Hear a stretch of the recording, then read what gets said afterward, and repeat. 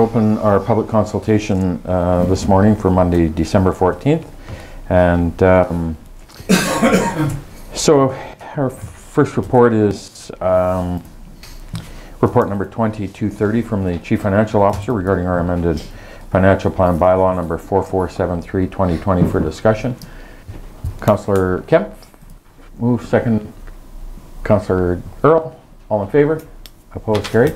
And before we begin, I just want to make one comment that for people that are viewing this morning, with the public health orders in terms of masks and social distancing, council are protected by the plexiglass barriers. So when we are at their desks, they are adhering to the requirements under the public health order. And obviously we wear our masks when we're out and about besides that. But just so folks do know that we are adhering, the city are adhering to those public health orders as required. So anyway, if we can now move to our report, Flavia.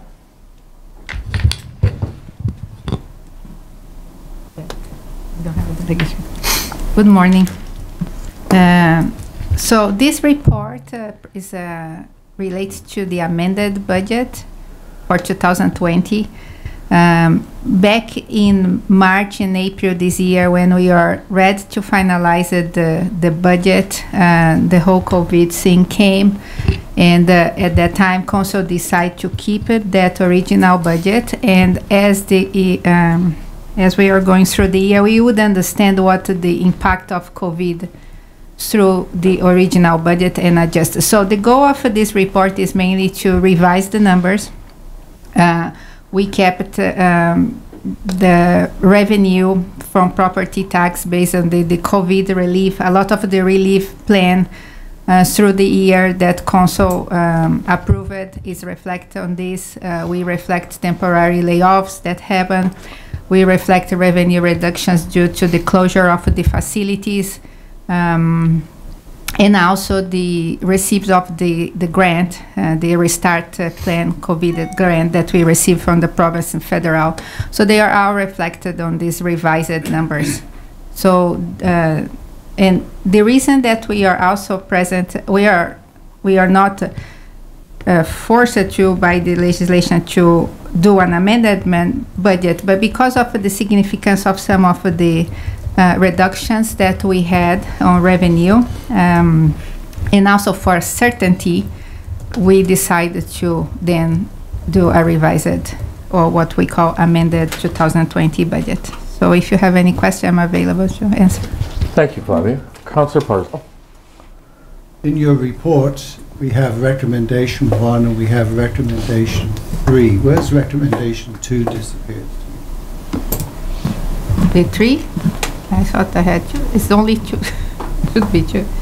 So it's just a typo. Yeah, I think must be a typo because recommendation 1 is the 3 readings, and then the recommendation 2 is the adoption. So yeah, I'm sorry. That's okay. For the typo.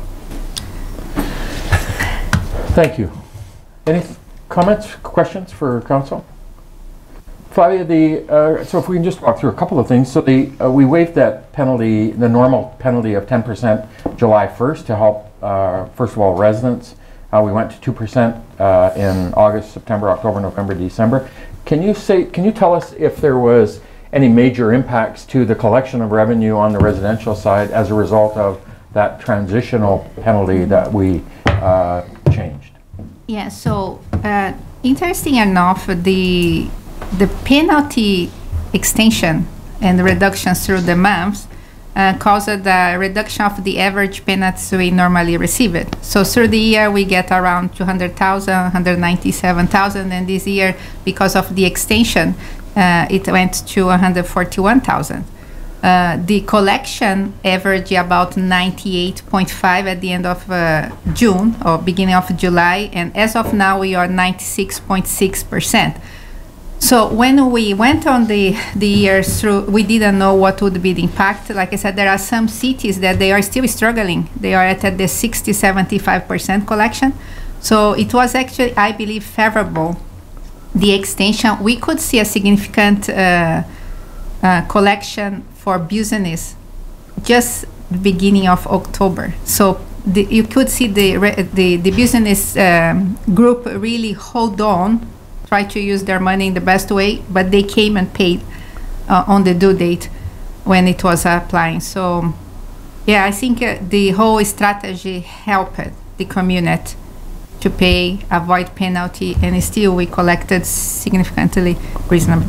One of the worries we had was the issue of whether we would collect sufficient amount of revenue during that period of time that may put us in a cash flow issue of not having the money on July 1st, but the collection of both residential and commercial and major industry then did not impact our cash flow and operations. No, and then actually on the deadline that we need to send the collection for Peace River Regional District, we had reasonable funds from the collection, so we are able to pay on time.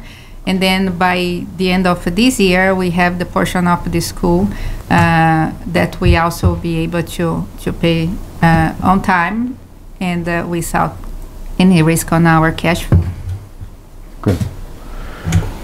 Any other comments, questions? And so end of year, the flow now has got us to a point where our accumulated surplus that we'll carry forward, we're still in a fairly positive position considering everything we went through in 2020.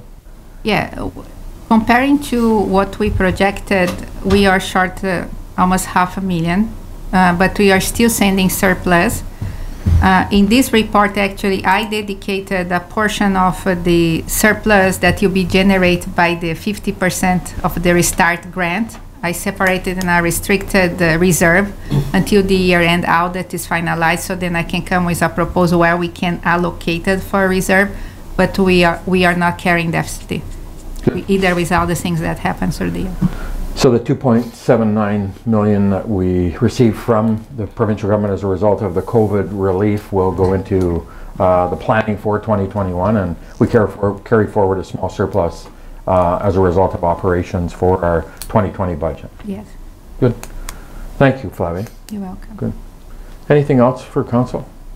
Just go ahead, Councillor Parsons. Just relating to this relief fund, I don't know if the city's planning on sending a newsletter out, but I would say the general, not the general, not public from the point of view of numbers, but there are some folks out there who are wondering why we aren't using that money for things immediately. In other words, they don't seem to understand that what things extra costs the city incurred, what extra expenses are, how we're applying it, and why we're not spending it stuff on, let's say, needed infrastructure things. They have no idea of it. Similarly, there was one Facebook comment that received some circulation, and I'm hardly ever on Facebook. I am on it occasionally, but people talking to me wondering why Fort St. John got so much more money. They don't seem to realize how that money is even being calculated. So I just wonder if that's worth making mention of, either when we send out the occasional correspondence or on a city Facebook post.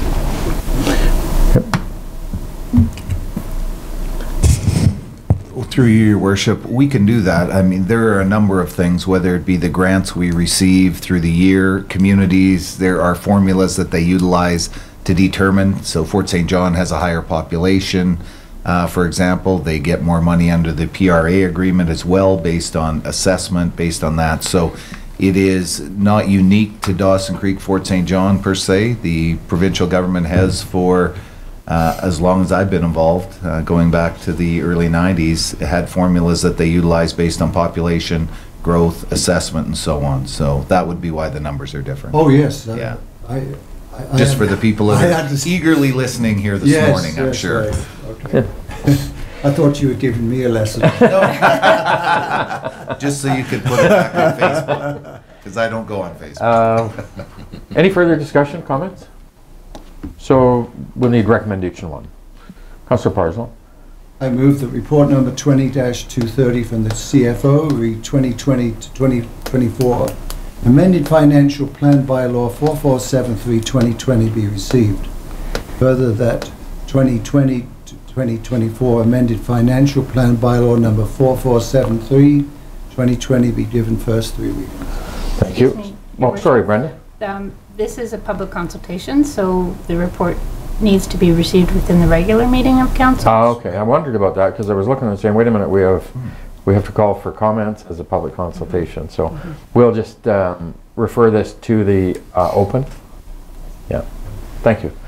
Do we need a motion to refer to the open, or is it in? It'll be in open. Thank you, Brenda. Yes. So thank you. No correspondence or delegations. So we'll call for a first time for any comments. And for a second time, any comments? And for a third time, any comments? Thank you. So we'll now close the public consultation and move to our regular meeting of City Council, and we'll call the meeting to order.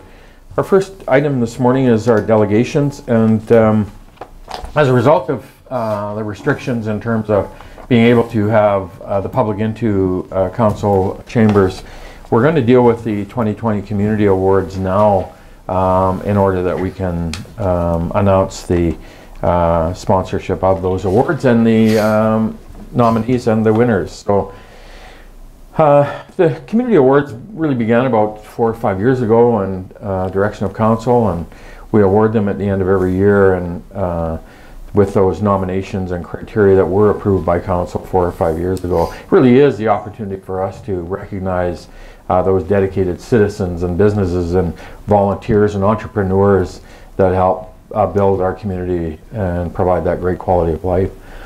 The first award that we present is the Youth of the Year, and this award is sponsored by the Dawson Co-op. We really appreciate the Co-op's support of the Community Awards. The nominees for this year were Gwen Hawkins and Kendall Stark. The recipient of the award is an exceptional youth in the community. Each year she holds fundraising and spirit events to support the Because I Am a Girl Foundation to provide food security, social support, and medical access to girls around the world. She is a mentor and role model to her younger peers, an inspiration to all around her, and an exceptional member of our community, well deserving of the recognition. I want to offer our congratulations on behalf of Mayor and Council and the community. Congratulations to Kendall Stark. And we will get the awards to the winners after the presentations and the recognition this morning. The Entrepreneur of the Year this year is sponsored by our the South Peace Community Futures.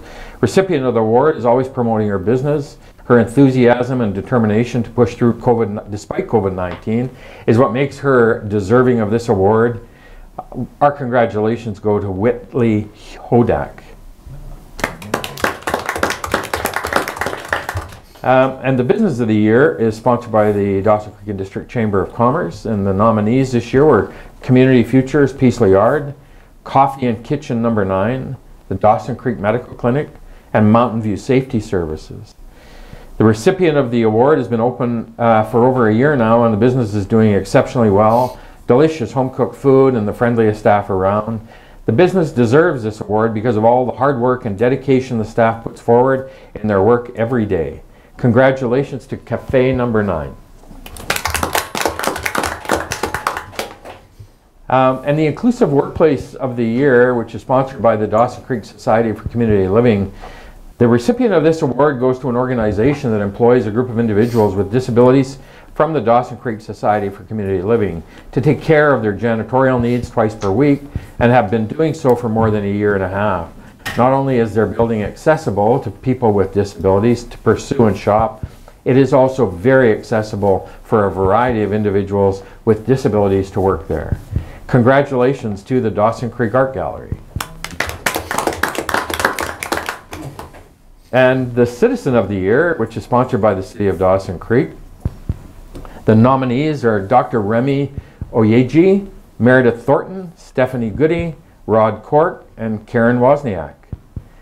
The era of COVID-19 has brought to the fore the importance of all our healthcare workers to the community. These people go out of their way, risking their lives to make sure we are all healthy. The recipient of the award is appreciated both in the medical clinic and in the Dawson Creek Hospital.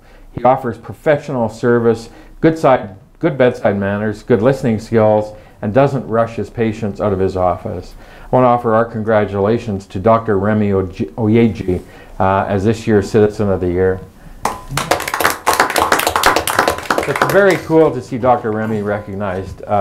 When he and his wife and family moved to Dawson Creek about 4 or 5 years ago, they were just ecstatic to be here and moving into the medical clinic, taking over the clinic, I think, for Dr. Pilgrim's practice in there, and done a great job, and I really appreciate that he's been recognized as the Citizen of the Year this year.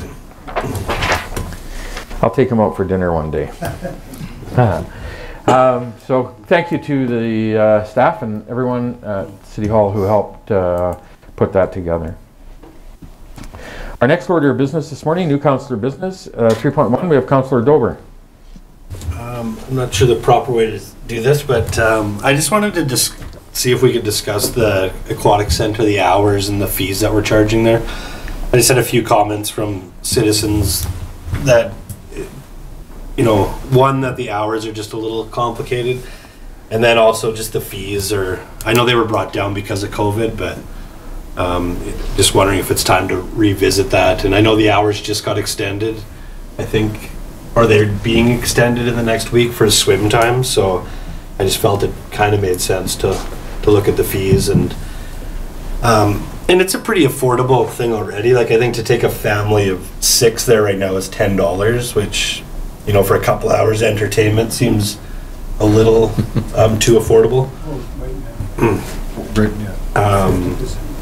So yeah, so I don't know, like, is there something formal I'm supposed to? So if you look to move forward to the recommendation that you want council to bring back, or administration to bring back a report recommending that we return to the previous fees that were reduced prior to COVID? Yeah, that, and maybe visiting the hours. Like, I find, and right now they're closed Thursday and Friday, but like Friday is kind of a big day for families. It's the end of the week, and it's usually a day that people are looking to do something with their kids after school. And it's also, most non-instructional days are Fridays. So for me, like as a parent, it would make sense that the pool's open on Fridays. And if it needs to be closed, maybe it's closed a different day during the week, or maybe we look at going back to 7 days a week and offering the full service. So you're making a motion that council would direct administration to bring back a report returning the fees to pre-COVID fee structure and revisit the hours. Sounds perfect, yeah. Okay. Do I have a seconder that Councillor Earl? Go ahead, Councillor Earl. Just a question, Your Worship, for my own recollection. I know when we reduced the utility fees, we put a sunset clause on that for the beginning of, that it's set to expire at the beginning of 2021. Did we do anything similar with the pool fees, or are they for the foreseeable future? Through Your Worship, there was no sunset clause on them. When the report was brought forward, right now, I think council made the decision. And we'll bring the report back. Thursdays and Fridays were chosen based on the usage, previous usage over the last number of years. But I mean, doesn't mean we can't reconsider that. The issue of opening to 7 days a week versus the 5 was twofold. Due to the COVID, we wanted to start the facility and get it operating to see how it could be handled. The other is certainly a cost factor. The recovery right now, with less than 50 people being allowed in the building, the cost recovery on that facility is probably well under 10%. So the cost is very significant. So we will capture all of that in the report, though, should this motion pass, and bring it back. Okay, so we'll, a motion is to bring it back under mayor's business. We would direct administration to pursue that and bring a report back to council with the options and the impacts of considering the return of the fees and the hours. So to bring it back under mayor's business, Brenda? Was there a seconder to? Yes, Councillor Earl. Any further discussion, council? All those in favor? Opposed? It's carried. Thank you. Other councillor business. Councillor Wilbur. Thank you. I haven't been on Facebook much myself lately, but I was on there last night, and I actually just want to give a shout out to Natasha Cortez from Restoration Vintage Restoration Love. Sorry, Natasha. But she's been doing a personal campaign just promoting local business, local entrepreneurs, and shopping local, and she's doing that over and above running her store and all the things she does. So I just wanted to give her a shout out and say thank you, Natasha, for promoting shopping local this season, and I hope everyone's listening. And we have some really great eclectic businesses and shops, and as we've seen through the community awards, so not often Natasha gets credit, and she's always out there promoting everybody else besides her own business. So I just wanted to give her a little shout out, thank her for doing that. And again, folks, shop local. At every dollar that you spend local, 75 cents of it's going to stay right here. So those businesses have seen us through COVID. They're still struggling, and we need to keep them open. So the saying goes, buy local or it's goodbye local. So do that. Spend your money smartly. Thank you. Thank you, Councillor. Further, Councillor Parslow? Yes, we've been concerned about, well, at least I know I have, I'm sure those of you in the know have been equally concerned about the cash flow situation at the Mile Zero Park, due largely to COVID and some capital expense. There was some difficulty about the grant that was awarded by NDIT to the Mile Zero Park Society because of the adjustments that had to be made because of COVID. Basically, the service station project was going to be built by the students of Northern Lights College. They had to withdraw from that because of COVID, but the credit must be given to the instructors at the college who stepped up and did all the work as volunteers. But that led to a little issue, and thanks to the skill of and background knowledge of the grant writer, we were able to put forward a good case to NDIT, and they acceded to the variance that was needed, and the Mile Zero Park Society received its grant of $41,000 plus about a week ago, which was of great relief to the society. So thanks to the grant writer, Northern Lights College instructors, and to NDIT. Thank you. Good job. Councillor Business, any further? Thank you. Minutes. So 4.1, we have the minutes of our regular meeting of City Council of November 23rd for adoption. Move, Councillor Wilbur. Second, Councillor Kemp. Any errors or omissions in the minutes? All those in favor? Opposed? It's carried. And we have the minutes of our special meeting of Council of December 4th, 2020 for adoption. Councillor Kemp. Sorry, Councillor Earl, Councillor Kemp. Any errors or omissions? All in favor? Opposed? It's carried. Thank you. Is there any business arising out of the minutes? For anyone? Administration, anything? Nothing, No? Your Worship. Thank you.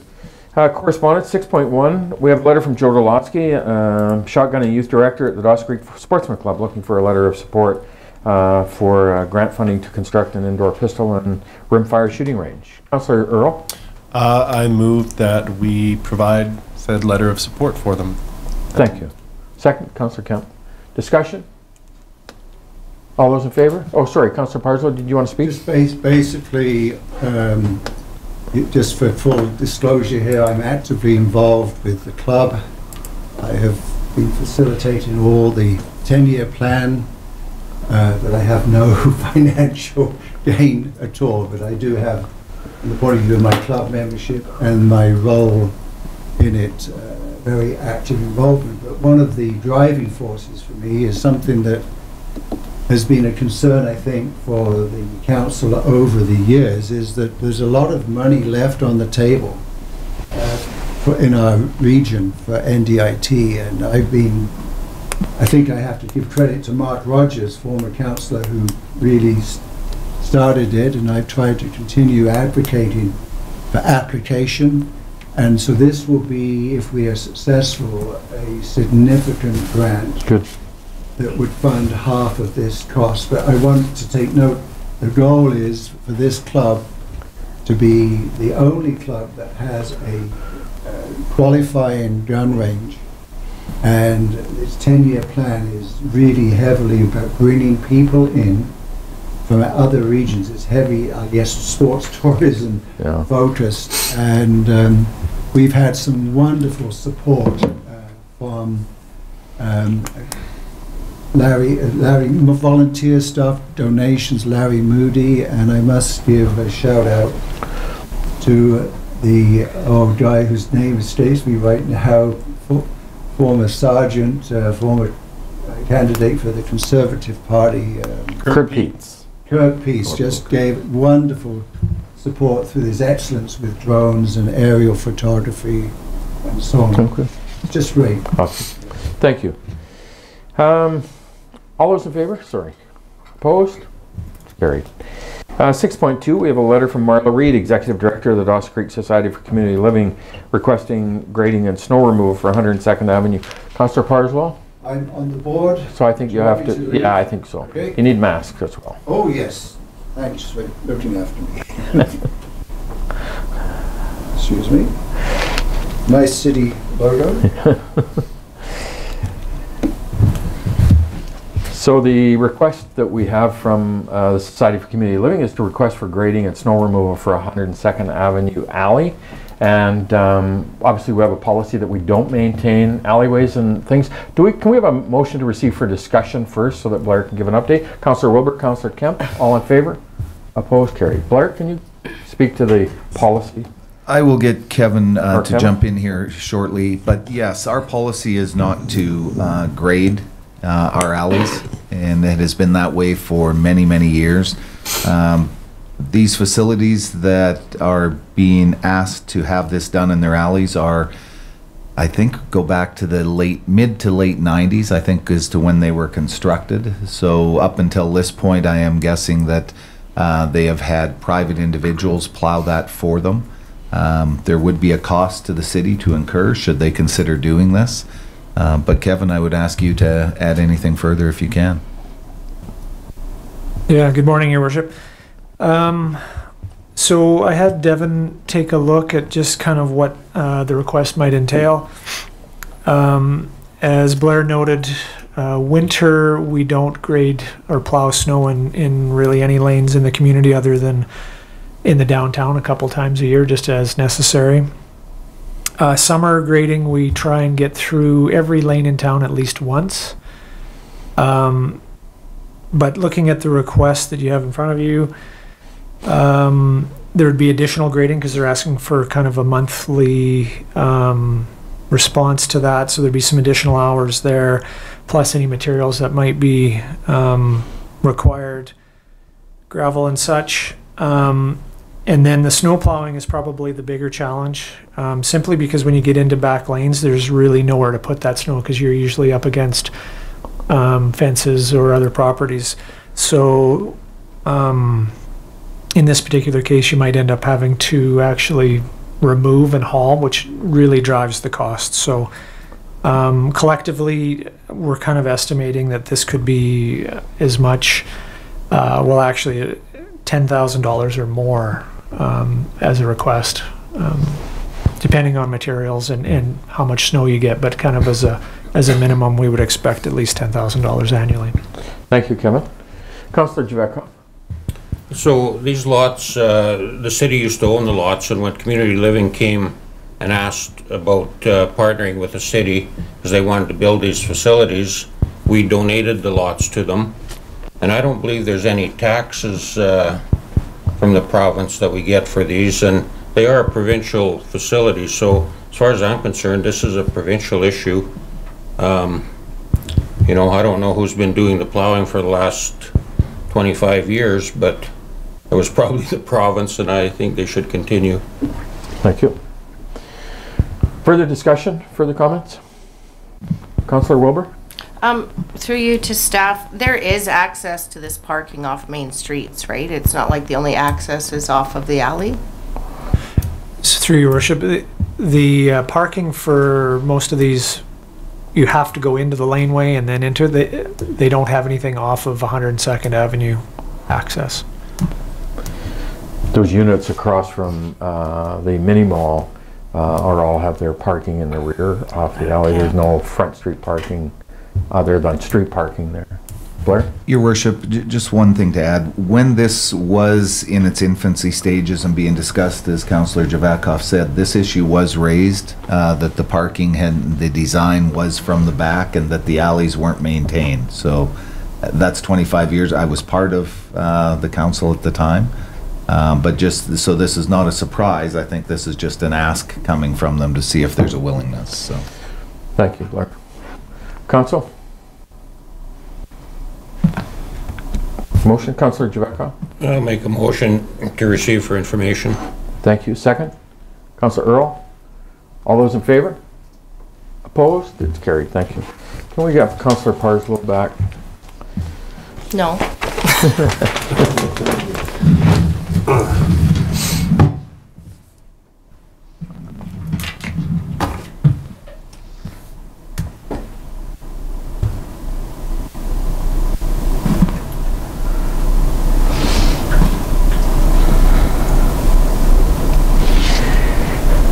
So we have item 6.3. We have a letter from Karen Crosby, a local resident, regarding requests related to the sewage backup experienced by herself and other residents. So perhaps, again, maybe a motion to receive for discussion. Councillor Javakov, Councillor Dober, all in favor? Opposed? Carried.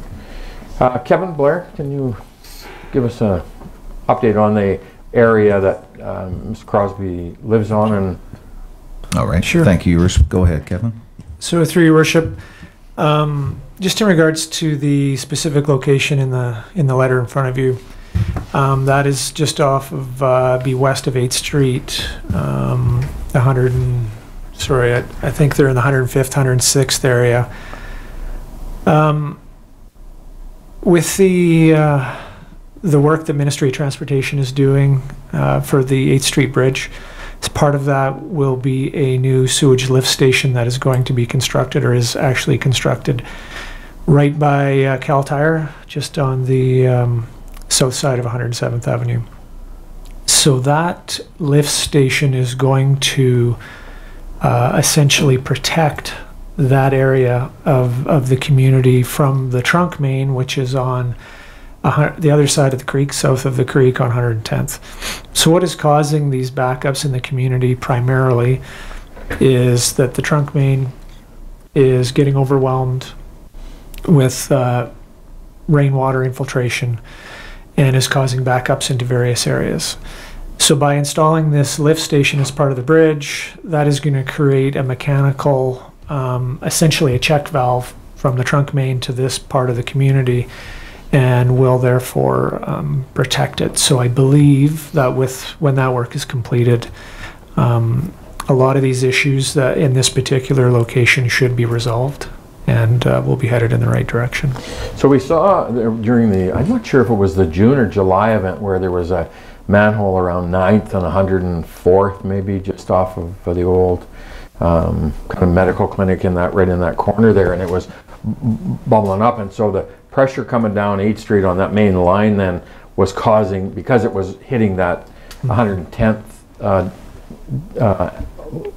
line, was causing it then to just pull back into that area. So that one, that manhole you're speaking of there, is a storm manhole. So that would be strictly just rainwater. And that, on occasion, when you get those really intense thunderstorms, we have storm sewers that will just simply can't take it, and they will come up through manhole lids and like that. In this case, it's the sanitary. And typically, the sanitaries are affected more adversely when we get those long duration events like we had in mid-June or the 1st of July, when we get those long rainfalls that have significant amounts of moisture. The thunderstorms that happen relatively quickly with large amounts, although they do affect some areas, generally most of it goes overland and you'll see that storm sewers where they can't take it, or you'll just get overland flows. Kevin, is there any way, so I know we got your report later on in the sanitary sewer, or the sanitary sewer master plan. Is there any way to, so the only way that we'll know when that lift station, that bypass at Cal Tire at the creek is going to resolve the issues for the Crosbys and other residents in there, is when we have an event, really, that of magnitude. Is there any way to put a way to protect them in that interim period until we experience an event or two to protect them from having another event? I guess my worry is we have the system in place we believe is going to resolve it for them, but if it doesn't, then they're going to get it again, right? Yeah. So through your worship, what we know, and again, all this is driven through the modeling that our consultants are doing, and they look at all the inputs and all the data, and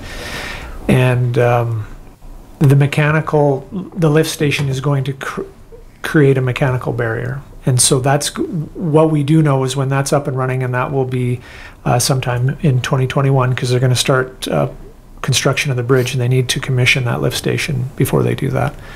We know for a fact that will create that barrier between the trunk main and that neighborhood, without a doubt. What that lift station will not control is if there's additional inundation from somewhere upstream or something like that. So we know it's going to deal with that one issue that all our modeling is telling us that is driving a lot of these backups. Okay. So the lift station will resolve the magnitude of events that we've had for them. Mm-hmm. It just, if you had a major event, nothing is going to, there isn't any system that you can build to protect from that. Yes, I hazard to say it's going to solve all problems forever, because we just don't know. Yeah. What, like you say, there's a possibility of an event that is beyond any of the infrastructure that we may have. Sure. Thank you, Kim. Councillor Parslow? So is there any way of ensuring that this new lift station will be operational prior to the spring runoff? Through your worship, I would have to check and see what their anticipated timelines are. I know they have, the lift station, the tank is in, the pipes are in and stuff. I don't believe they have any of the electrical or the pumps themselves. That I'd have to check on and just see what their anticipated commissioning date is. As it's a ministry project, so I just don't have that in front of me. Yeah, I'm just wondering if we can put a request in that they get on with this. Yeah, Blair? Your worship, I think the one thing is council has made obviously this issue a priority for this council. We will do what we can to do it. This is a number of years in the making. This is not a solution that will be presented and solve every issue in 2021. We will do our best, but this has been many, many years in the making, and it will take a number of years to get the full correction. We are looking at ways. These are horrendous events for individuals. When they face this, we are looking at ways we can hopefully ensure that we can mitigate any impact until all of the work on the sanitary sewer is completed. But as I said, I don't want to leave the impression that this will be resolved in 2021. This, we will do our best, but it has taken a number of years to get to this point, and it's going to take some time to repair it all. Yeah, I think honestly, it's to me that you got a long-term strategy that we need to put in place to ensure that we build a system that helps alleviate some of those pressure points. And to me, is there a short-term solution that we can implement in some way to ensure we do our best to protect those that we know have those hotspots impacted by these sanitary issues? And that's, I guess, what I'm thinking is you get the aspect of that's a long-term plan that we're going to have to put in place. It's going to be expensive. It's going to take some capital and planning and prioritization, but is there a way that we can ensure that we put some short-term process in place to help alleviate some of that pressure that some of these residents have faced? We will do our best to do those for sure, and they're in the process already, including some that have been completed this fall. Sure. Councillor Parslow? Yeah, I appreciate what staff's just said, but you know, I remember when I first came on council, we received a master sewage plan, and the trunk line north of the Alastra Avenue was going to be a major part of that, and that was done quickly. But one of the problem areas was the Chamberlain Drive, just around the 15th Street area, west, I guess, and a lift pump was put in, near Legacy Mark there. And it's my impression, to be corrected if need be by the staff, is that solved the problem there, right? It seems to be. I don't recall any issues since then. So these lift pumps can do some real assistance to designated areas. So that's why it would really, if we got all that stuff in there, surely they can do the electrical in the next 4 months. But I hate this area to be inundated again when it just takes a bit of effort to put the electrical in. That's my point. I would think if it is doable, I know Kevin will reach out, and if it's possible to have that done, that would be for sure. Yeah. But Okay, so, and we will deal with it, as I say, we've got the sanitary sewer master plan update later in our report, so we can have some further discussion about that at that point. Crosby's had made a specific request of council, and so we'll put it to council. Councillor Wilbur? Receive for information. Thank you. Do I have a seconder?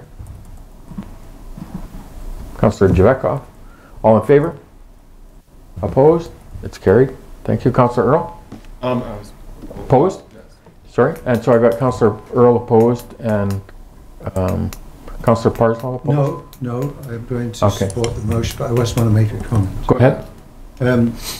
We will have some response, a written response sent to this person. Your Worship, We just receive it for information. What next? Are we just going to say thank you? Council received it for information. And is that traditionally, that's historically what council has done. So when council receives for information, it means that no action will be taken. We will clarify that to the individuals that it was received for information, which means to let them know for sure. I met with Karen and her husband probably at least 2 or 3 times for sure, and so I have no hesitation.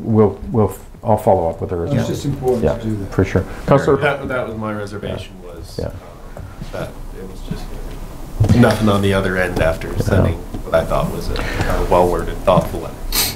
We are adjusting, so as councils, historically, a receive for information means council does nothing. So we have sent letters back thanking people, saying we've received for information, leaves a very vague understanding of what that means. We are correcting that on behalf of council to say that a receive for information means although nothing will be done, they've addressed the, talked about your issue, we'll make sure they're aware. Okay. Yeah, that was good.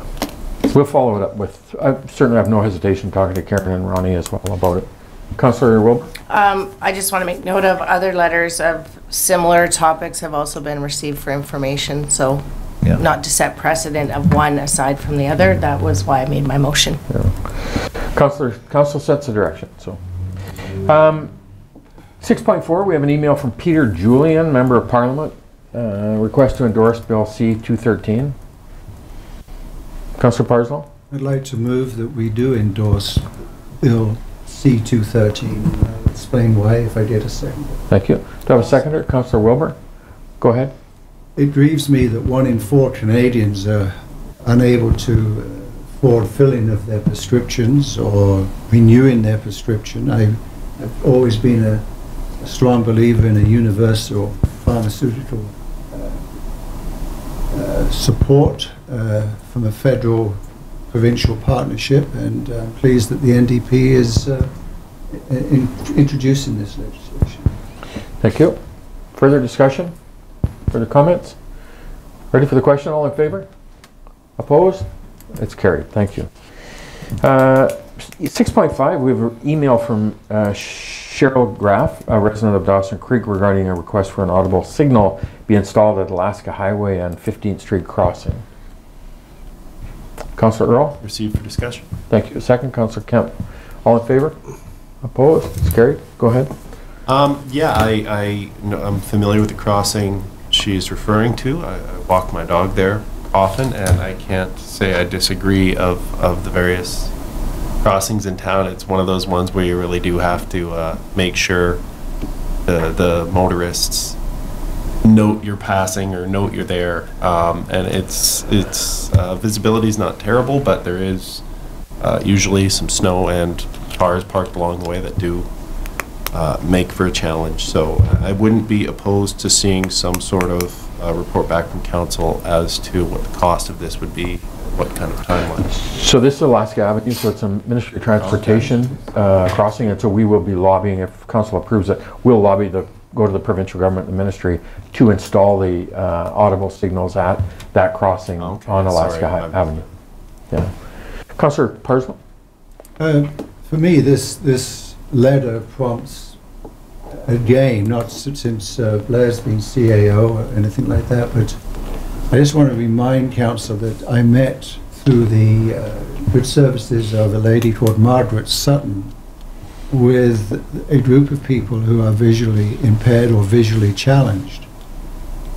I sent a note to staff, not the people on staff right now, but somebody else who used to be with us, about the various suggestions that were being made by this group.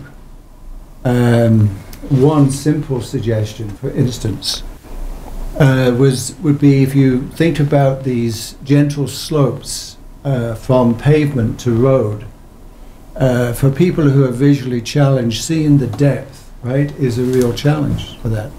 But there's a simple remedy. There's a paint that you put on, right, which shows through the ice, and that's their trigger. But I haven't seen anything, no follow-up on this. I can read, there was a number of suggestions, this was one of them as well, that audible cues, right, for people who are visually challenged at key intersections.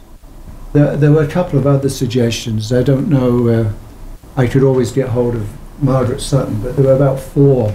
This was one, the colour stuff was another, and another one was having, where you have parking stalls, you know, where you have, you drive in, it would be helpful if we had in each block one that was wider for handicapped people, because when they often transported in vans for wheelchair lowering and so on. That was another of the 3. I'll get hold of Margaret to see what the others, but I'm not aware of any action on any of these. Has there been some that I've missed?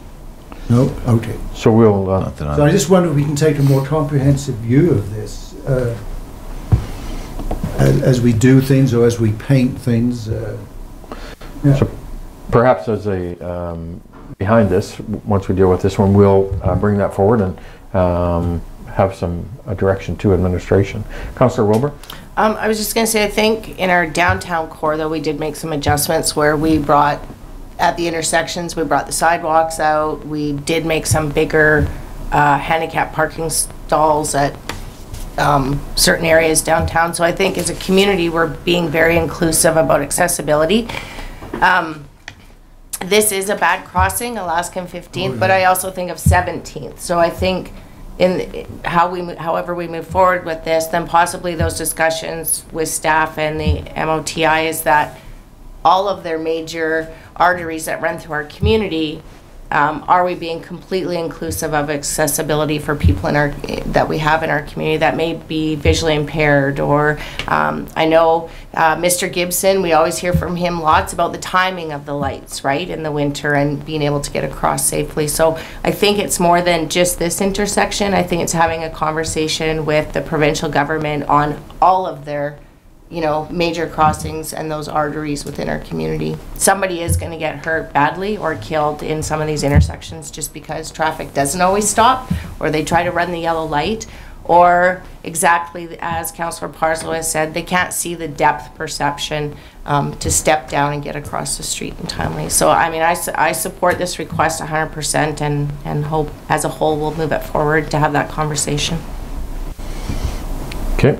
Was there a motion in there? I think there is a motion. Well, we do have a motion on the floor to receive for discussion, so we haven't anything further behind that yet.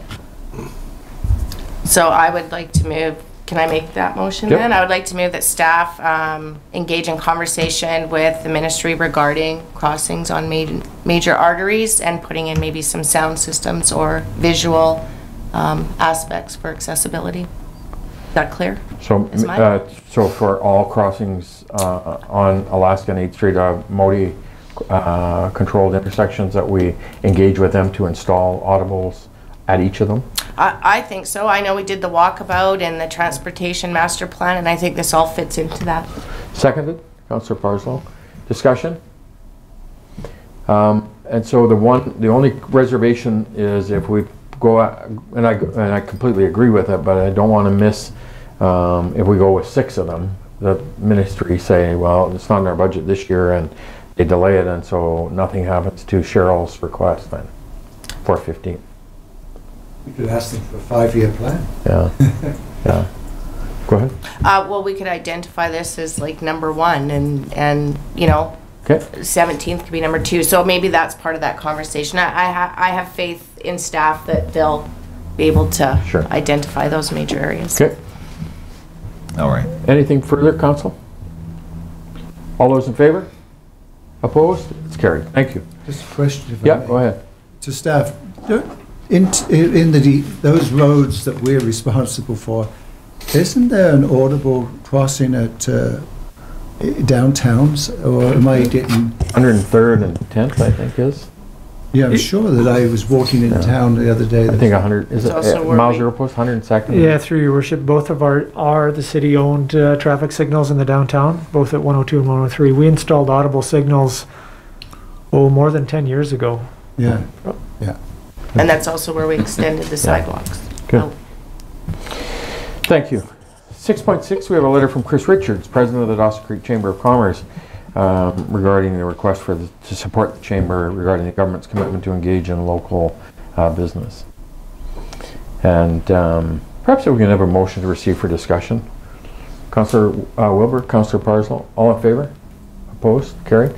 So we've had 2 separate issues that have arisen, and I'm doing some work with respect to the major projects on our doorstep, that Coastal GasLink and the Wild Lake Compressor Station, and under the environmental assessment certificate they indicate they commit to engaging and supporting opportunities for local and indigenous businesses impacted directly by the projects, and the company through their process in obtaining the permit make that commitment that they will create and ensure that they provide those opportunities to local business and residents, and training and other things. And so the Chamber have obviously written to us and indicating that they're seeing very little in reaction to that from local businesses who aren't feeling the impact that was committed to under the project. And then the BC Building Corporation affordable housing site, and Blair and I have been doing some work on that, and clearly they really dropped the ball in my view in terms of us providing the property. It's $200,000 in the value of the land, and next to nothing in terms of local business or local contractors being involved in the with the prime contractor on it. So this is a really important, I think, important message from the Chamber about us demonstrating we need to hold these peoples who are responsible for these projects accountable for the commitments they make.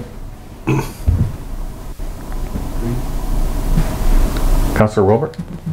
I completely agree, but I also want to put out there that Councillor Parslow talked about NDIT, and our local businesses need to get on that supplier chain that NDIT has. But I also know that some of these projects that are happening, local companies were hired.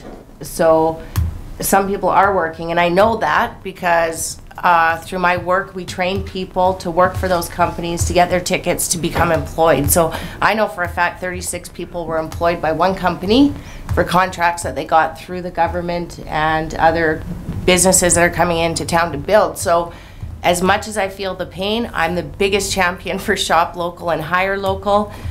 We also got to market ourselves, and so we maybe need to do some due diligence, and maybe Councillor Parslow could get us some information from NDIT on the supplier chain, but that's where they're looking and that's where they're hiring, and those businesses that are on that are seeing some response. So yes, we need to have those conversations, and yes, I encourage everybody coming into our community to hire local, but local people, we also got to market ourselves. So if there's an opportunity, please take advantage of it and get your name on those lists, because part of it is we have to do some due diligence ourselves as well. So there are things happening, maybe not for everyone, but at the same time, the ones that are marketing themselves, that are getting on the lists, are getting hired. So I spent about a week on the phone with local businesses, probably 8 or 10, and I've come up with 2 that have been able to get any part of Coastal or Wild Lake, and they're just not being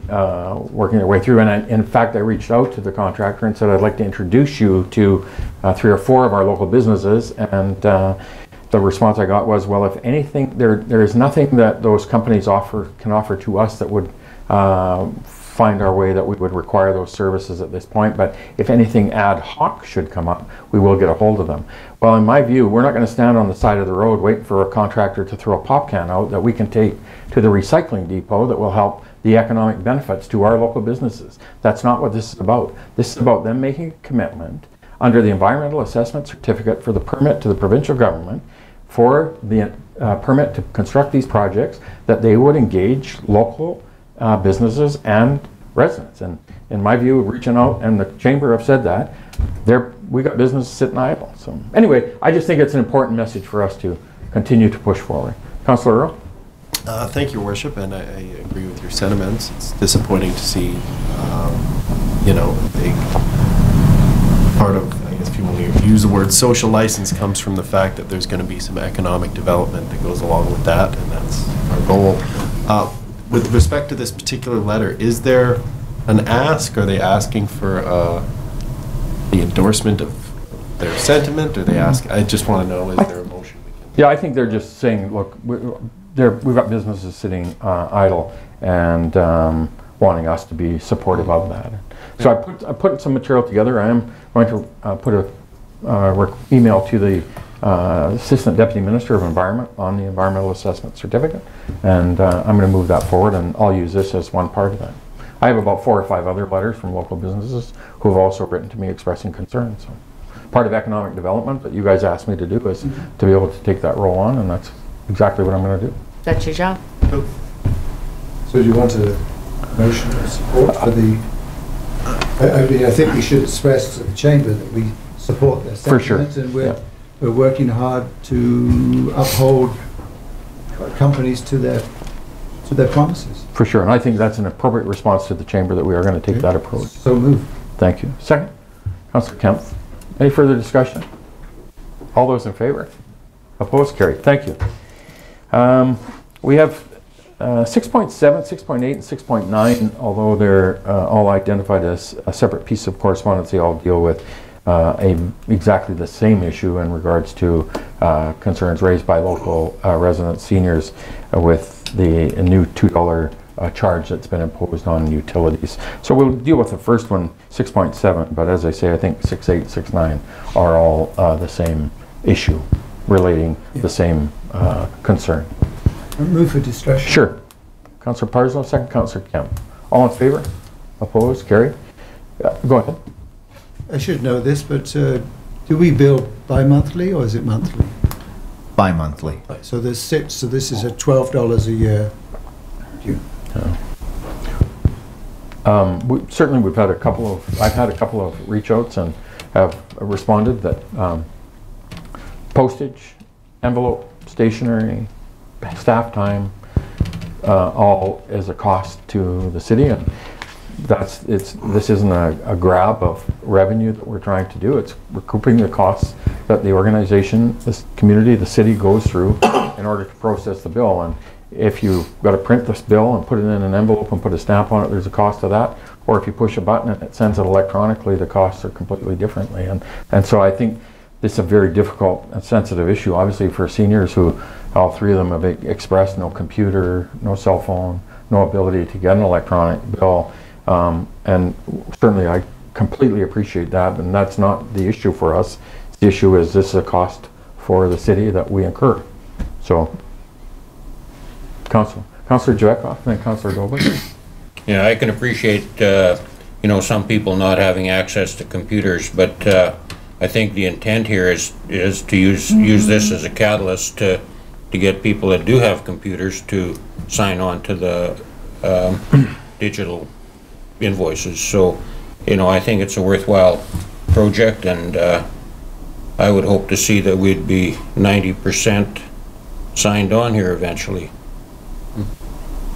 Councillor Dober, then Councillor Earl.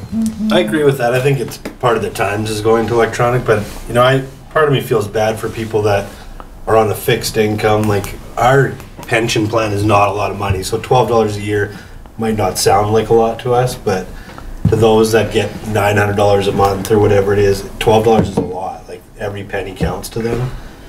And I don't know how you make an exception to somebody that's 90 plus doesn't have access to this stuff. Like, I don't know what the solution would be, but my heart's definitely with them, and I understand. And if there's, I don't know how you could go about helping them. It's tough because I think electronic is the way of the times, and it's the way we need to be there. But I don't know how you make exceptions for. I don't know. Thank you. Councillor Earl, then Councillor Parslow, then Councillor Javetkov. Thank you, Worship. I'll try and be brief. I appreciate the engagement from residents who are concerned about this. I do know pretty much every other utility bill you receive now, whether it's hydro or gas or your telephone or even financial statements, have gone online. So as Councillor Dober noted, I think it's the way of the future, and we need to be, given that there is a $50,000 a year cost to the taxpayer in mailing out paper statements, I do think we need to be diligent. I'd also note that we currently, and it may be difficult for senior citizens in particular to find their way down there at the moment, given the COVID restrictions, but we do fund a public library that has access to internet for those who do need them.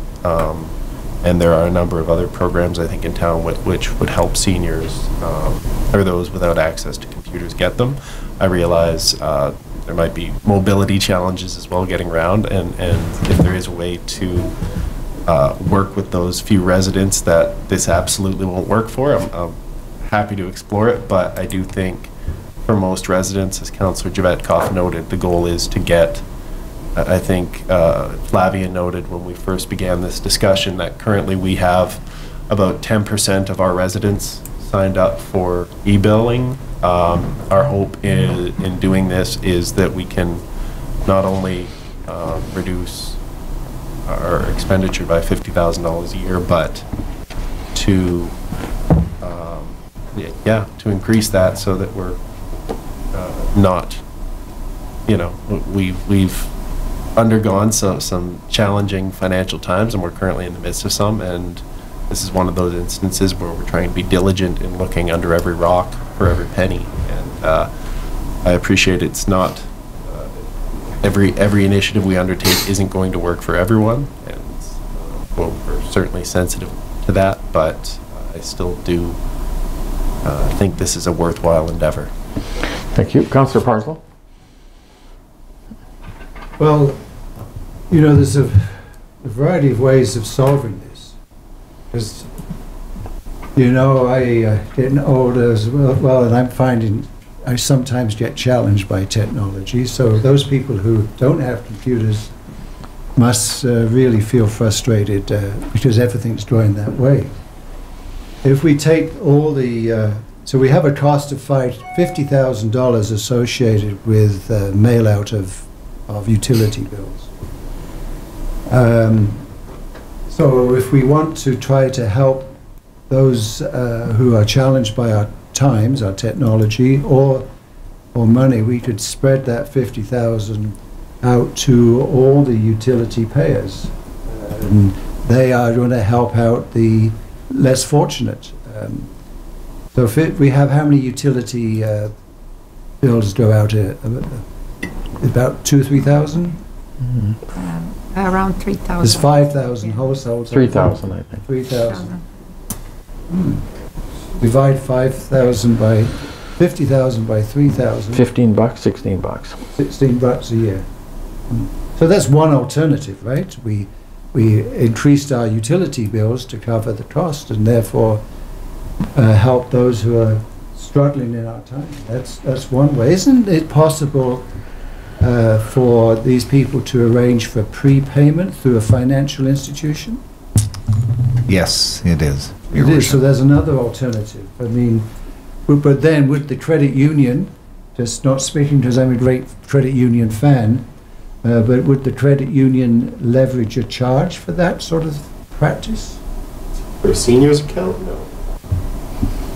So maybe they could be pointed in that direction. I'm just trying, I always try to find a win-win alternatives, but I mean, my heart goes out to those who are struggling financially, the elderly, for sure. I'm sure it does for every one of us here. But can we help them, point them in the direction of working through their financial institutions?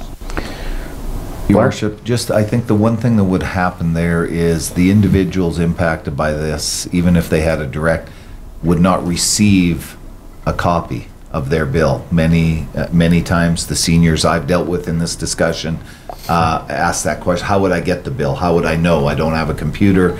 You're still going to mail it out even though, and then the charge is still there. So the bank is not in a position to hand people individual copies of what was extracted. So it's a bit of a challenge. I will point out, this is new. Council just dealt with this within the last 2 months, 3 months.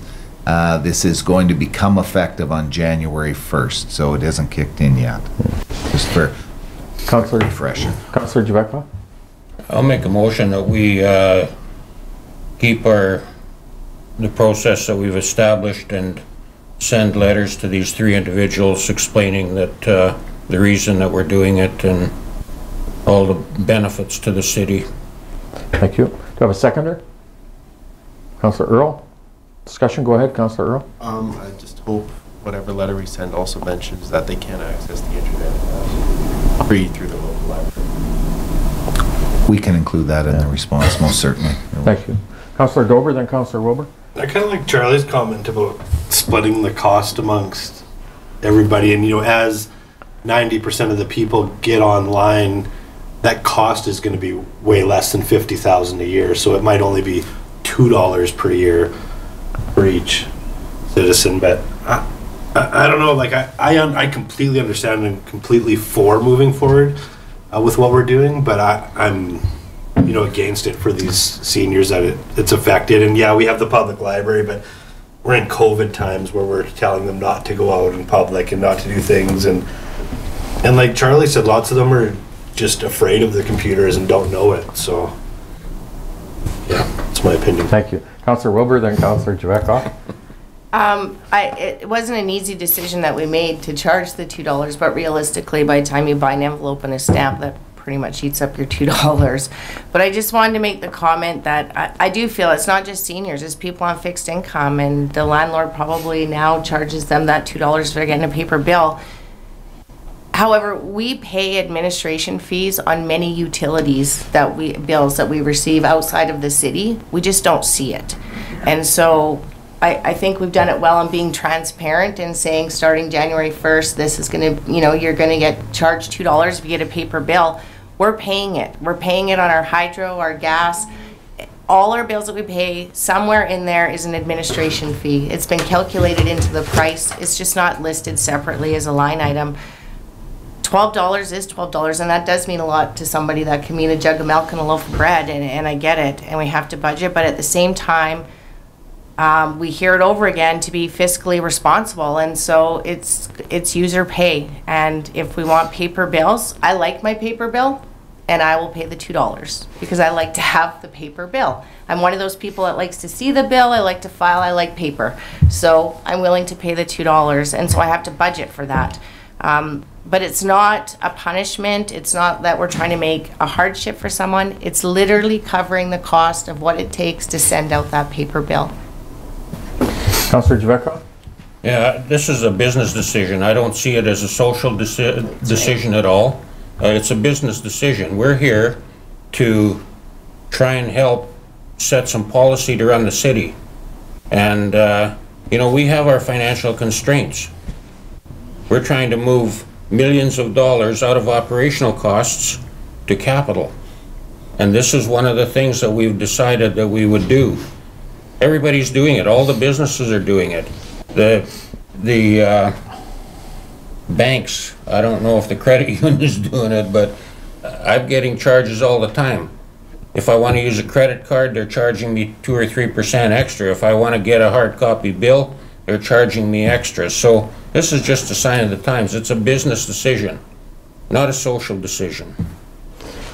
Yeah, no, I completely understand that the affordability metric for these folks is gets them to the point where when do they reach that point they can't stay in their home? When do they get to that point about not being able to pay to stay in that home, and then they move into the other components of housing and things like that that just make it all that much more expensive. And so I have no problem with the analysis that we've done and how we got that.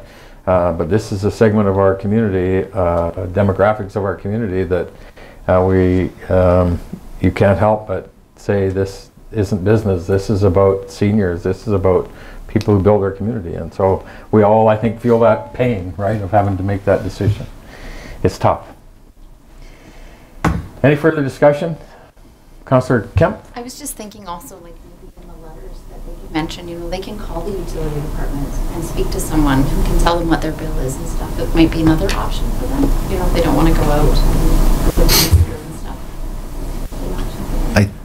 I think, and Flavia, correct me if I'm wrong, I believe they can do that and we can share that information. We still have to develop a bill, whether it is the paper bill or the electronics. So, you know, and hopefully, as was mentioned, that you see the evolution of people signing up to the electronic bill reduce that cost, and then it reduces it that much further down. And after a year, hopefully, we have 60 or 70% of the people signed up as well, right? So,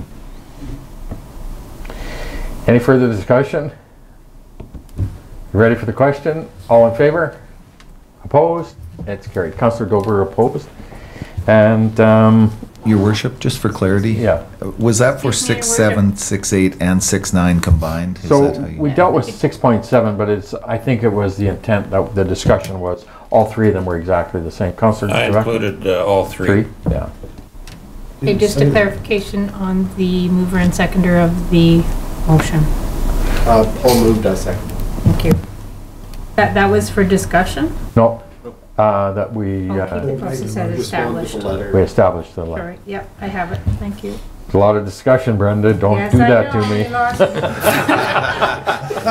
Keep on top of us, Brenda. Sometimes I forget if we voted. And that will be for 6.7, 6.8, and 6.9. Thank you. 6.10, we have a letter from Garth Frizzell, the President of the Federation of Canadian Municipalities. Councillor Parsons. I move that we continue membership and pay the invoice. Thank you. Do I have a seconder? Councillor Wilbur. Discussion? I'd like to speak to... Go ahead. He cites in his letter the unity in numbers. Flavia can give you the exact figures, but one of the examples of the leverage that you get through a strong lobby group, a unified lobby group, is the gas tax, right? And I think that gives us, was that about $500,000, the gas tax? Or am I getting confused? Gaming grants was about half of Gaming grants, was it? What about the gas tax? Didn't we get 2 increments of that from the feds? Just Yeah, recently? last year was about 1.2 million. 1.2 million, just an example, right? Something that the various municipalities put forward, endorsed it as a principle, pushed it with the federal government. So there's one good example of supporting a national organization working for the causes of municipalities. Thank you. Further discussion? Ready for the question? All in favor? Opposed? It's carried. Thank you. Report 7, report number 20232 from the General Manager of Community Services regarding the 2021 budget reductions for the Dawson Creek Public Library. Councillor Wilbur? I'll move that it be received for discussion. Thank you. Second? Councillor Kemp? All in favor? Opposed? Carried. Go ahead. I'm doing catch up basically, so I'm going to leave it to staff to kind of give an update. Your Worship, maybe I could clarify. So this was part of the budget discussions that council had and the direction that was given with regard to the library budget. There was also a motion that a report be brought back to council. That's what this is. This has been accomplished. Ross and I met with the library. They, upon their initiative, found the revenue reductions that were asked for. This really just relays that that has occurred because there was a motion formally put before council and adopted that a report be brought back, and it hadn't been until this point. So it's really for information. This has been dealt with in the budget already. Thank you, Blair. Ross, anything further on that? No, I think you're correct, Blair. We did have a meeting. The manager of the library came back with these reductions on at our request, and I think satisfied our direction. Thank you. Anything further then? We don't need any direction on it at all. It was received for discussion and good. Thank you. 7.2, we have report number 20234 from the city planner regarding the request for a subdivision fee reimbursement at 9001 19th Street. Councillor Parslow. I move the report 20-234 from the city planner, a request for subdivision fee reimbursement at 9001 19th Street be received. Further, council directs staff to reimburse the $275 subdivision application fee to Roy Northern. Thank you. Second. Councillor Dober. Discussion. Just for clarification, this is a property on that pie sheet piece of property just off of 17th Street on 90th Avenue, Blair? And 19th, yeah. Right on 19th Street, the corner there. Yeah. And this PNG has a little compressor station, metering station there? Yes, and apparently, so back when this subdivision was developed, it was thought that that had been excluded at the time, and obviously it had been missed. Okay, thank you. So I was just cleaning up the miss. Correcting a mistake. Yeah. Yes. Good. Further discussion? All in favor? Opposed? It's carried. Thank you. 7.3, we have a report number 20223 from the General Manager of Development Services regarding request for proposals for the 2020-44 consulting services. Councillor Parslow.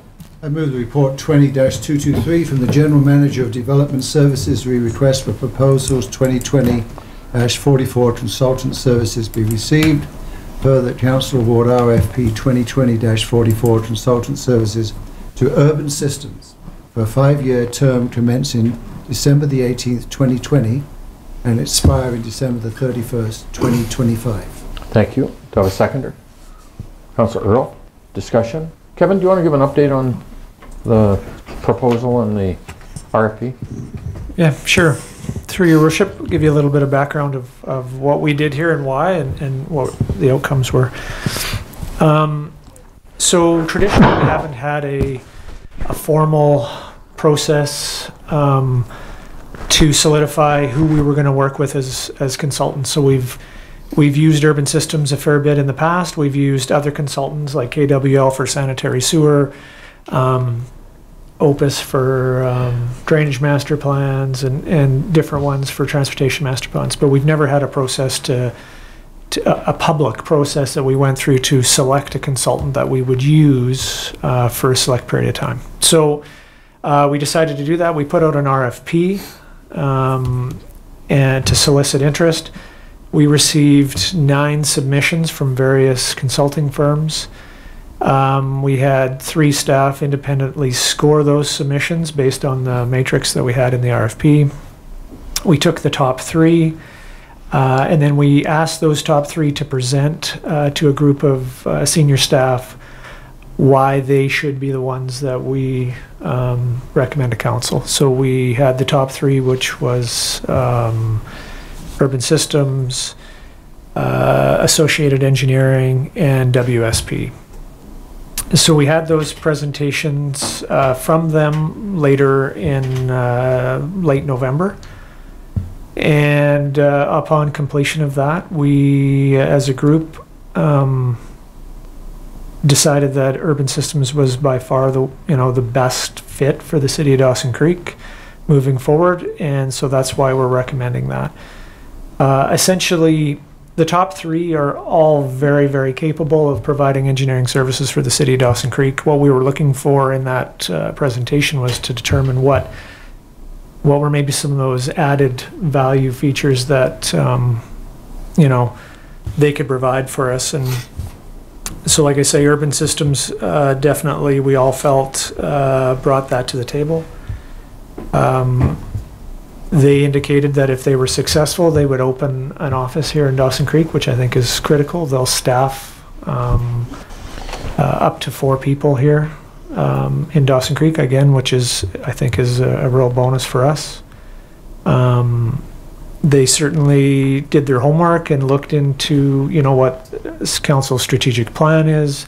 They understood, obviously the PRA agreement and what we're doing with that. They talked about the ability to mentor and assist with mentorship with some of our staff, which they've done in the past. And I use the example of Kevin Swales. As he was an EIT, there has to be a mentor and oversight from a professional engineer, which they did for him during his time here at no cost to us. So there was all those types of aspects that they brought that the others just simply didn't touch on or even contemplate. So again, that is why we're recommending moving forward with Urban Systems. And Ross was part of that group that was in the presentations. I don't know if I missed anything, Ross. If I did, feel free to add to that. Yeah, thank you, Kevin, through your worship. It was clear right off the hop that Urban Systems is very, very familiar with our business. I think the fact that they were involved with preparing the initial PRA agreement fits well with what we are trying to accomplish. So they've got fairly significant in-depth knowledge of that. There were a number of value-added options that we hadn't necessarily asked for, but asset management comes to mind. They've been involved with strategic planning. I know I've worked with them on a number of different projects over the years, and again, I think it was pretty much hands down in our group when we met that they were going to provide the most value for the city. Thank you. Councillor Dober. Is there a savings to commit to 5 years, like with the consulting fees? Like regular, obviously we're using different consultants, so there's fees with that. But yeah. Is it by committing to somebody for 5 years? Is there a savings? So through your worship, where the savings? So I'll back up and say that most or all consultants will charge as per the, a pretty standard. They're all very comparable as far as their rates. And so I've had some discussions with Urban Systems about what those are going to look like. And so when we're doing capital projects, there'll be a percentage that they'll charge on the value of the project. So we'll know going into it what we're going to pay for consulting fees, and those are very comparable. On a typical road project, for instance, it'll be about 10%. And of that 10%, that'll be everything from assisting with budget, conceptual, design, tendering, and construction management of that project. That'll be about 10% of the project value. And that's pretty typical across the board. Where we will see savings will be more so internally, as opposed to having to go through RFPs and tenders maybe for consultant services over the next 5 years. We have the ability to have a relationship with one consultant firm, and so staff time will be, we won't have to be going through that process on a regular basis. So that will certainly free up some time. Councillor Giacco? So is there a timeline for their office? Start an office here? So they have a place already rented. They have an office space. So they've got that going. So as soon as it's awarded, they'll have some presence. And that was certainly something that they talked to us about, is that they see themselves as being part of the community. They want to be involved in the community as a whole, not just with the city of Dawson Creek, but with the community out there. And they get involved and have been with service groups. So, and then once they have, like I say, they have that office space rented, then they've committed to actually opening up an office. So. And 10% fee or estimate, is that on the bid, the final bid? Yeah, that's on the cost of the project. So the actual cost, not the estimate. Yeah. Councillor Parslow? Yes, this would be funded through a charge to our capital, right? The consulting stuff, which, and because we're embarking in our planning at least on a fairly aggressive capital project scheme here over the number of years, this makes sense. I have to declare, right, because I know the principal here of urban systems in our region who I totally admire. So I know we're getting somebody at the helm who exudes integrity and professionalism. So I'm just sharing that I mean, you scored it independently, but I know we're getting someone at the helm who I totally admire, and I'd say if they say they're going to be part of this community, they will be, in a variety of ways, things that they do that I know of behind the scenes. So they're a good group, led very well, and I think having this sort of continuity over the years will lead to, I guess,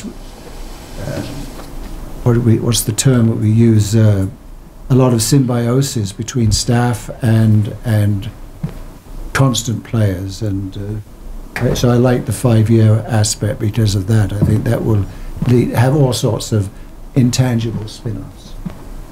Cool. Further discussion? So 2 things for me, and I also really like the idea of them having an office in our community and being a part of our community. And I think that should be a condition of the contract that says if you're going to be in our community, I don't want them opening up an office, you get the contract, and then 2 months later they close it down and come back and servicing it out of Fort St. John or Prince George or wherever. So I really believe that should be a piece of this. We want somebody local who is going to help us develop and build. The other thing that I'm really, and this isn't anything to do with urban systems. It's of their own success of how they built a business model that provides services. But I had a wise guy once said to me one time, you really need to ensure that you don't become in a position where your business partners have more business expertise than you do.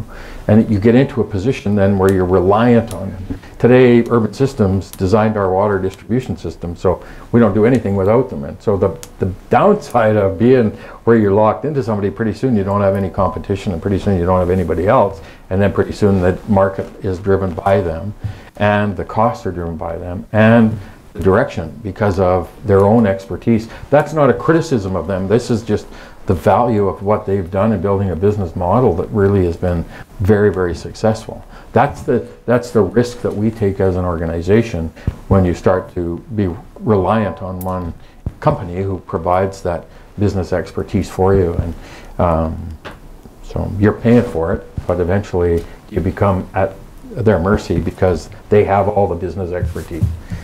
But that's where we're at. Go Your ahead, Worship, following up on your comments there, the one thing that's very important is all of the work, whether it be Urban Systems or somebody else, and in this case we'll speak to Urban Systems, the work they've done for us over the last number of years, many years, or anyone else. The information garnered in that work they've done for us is ours, proprietary, I believe, Kevin. So the ability for us to make sure that we maintain ownership of that information that we've contracted for is extremely important, I think, as we go forward. So Sure. Yeah, no, to me, they've done a great job of building the expertise and the business model of providing service to municipalities, and all of us in the region across the province use Urban Systems for all of that stuff. That's the risk you get into when you have your business partners who start to develop all of that business expertise that's outside your organization.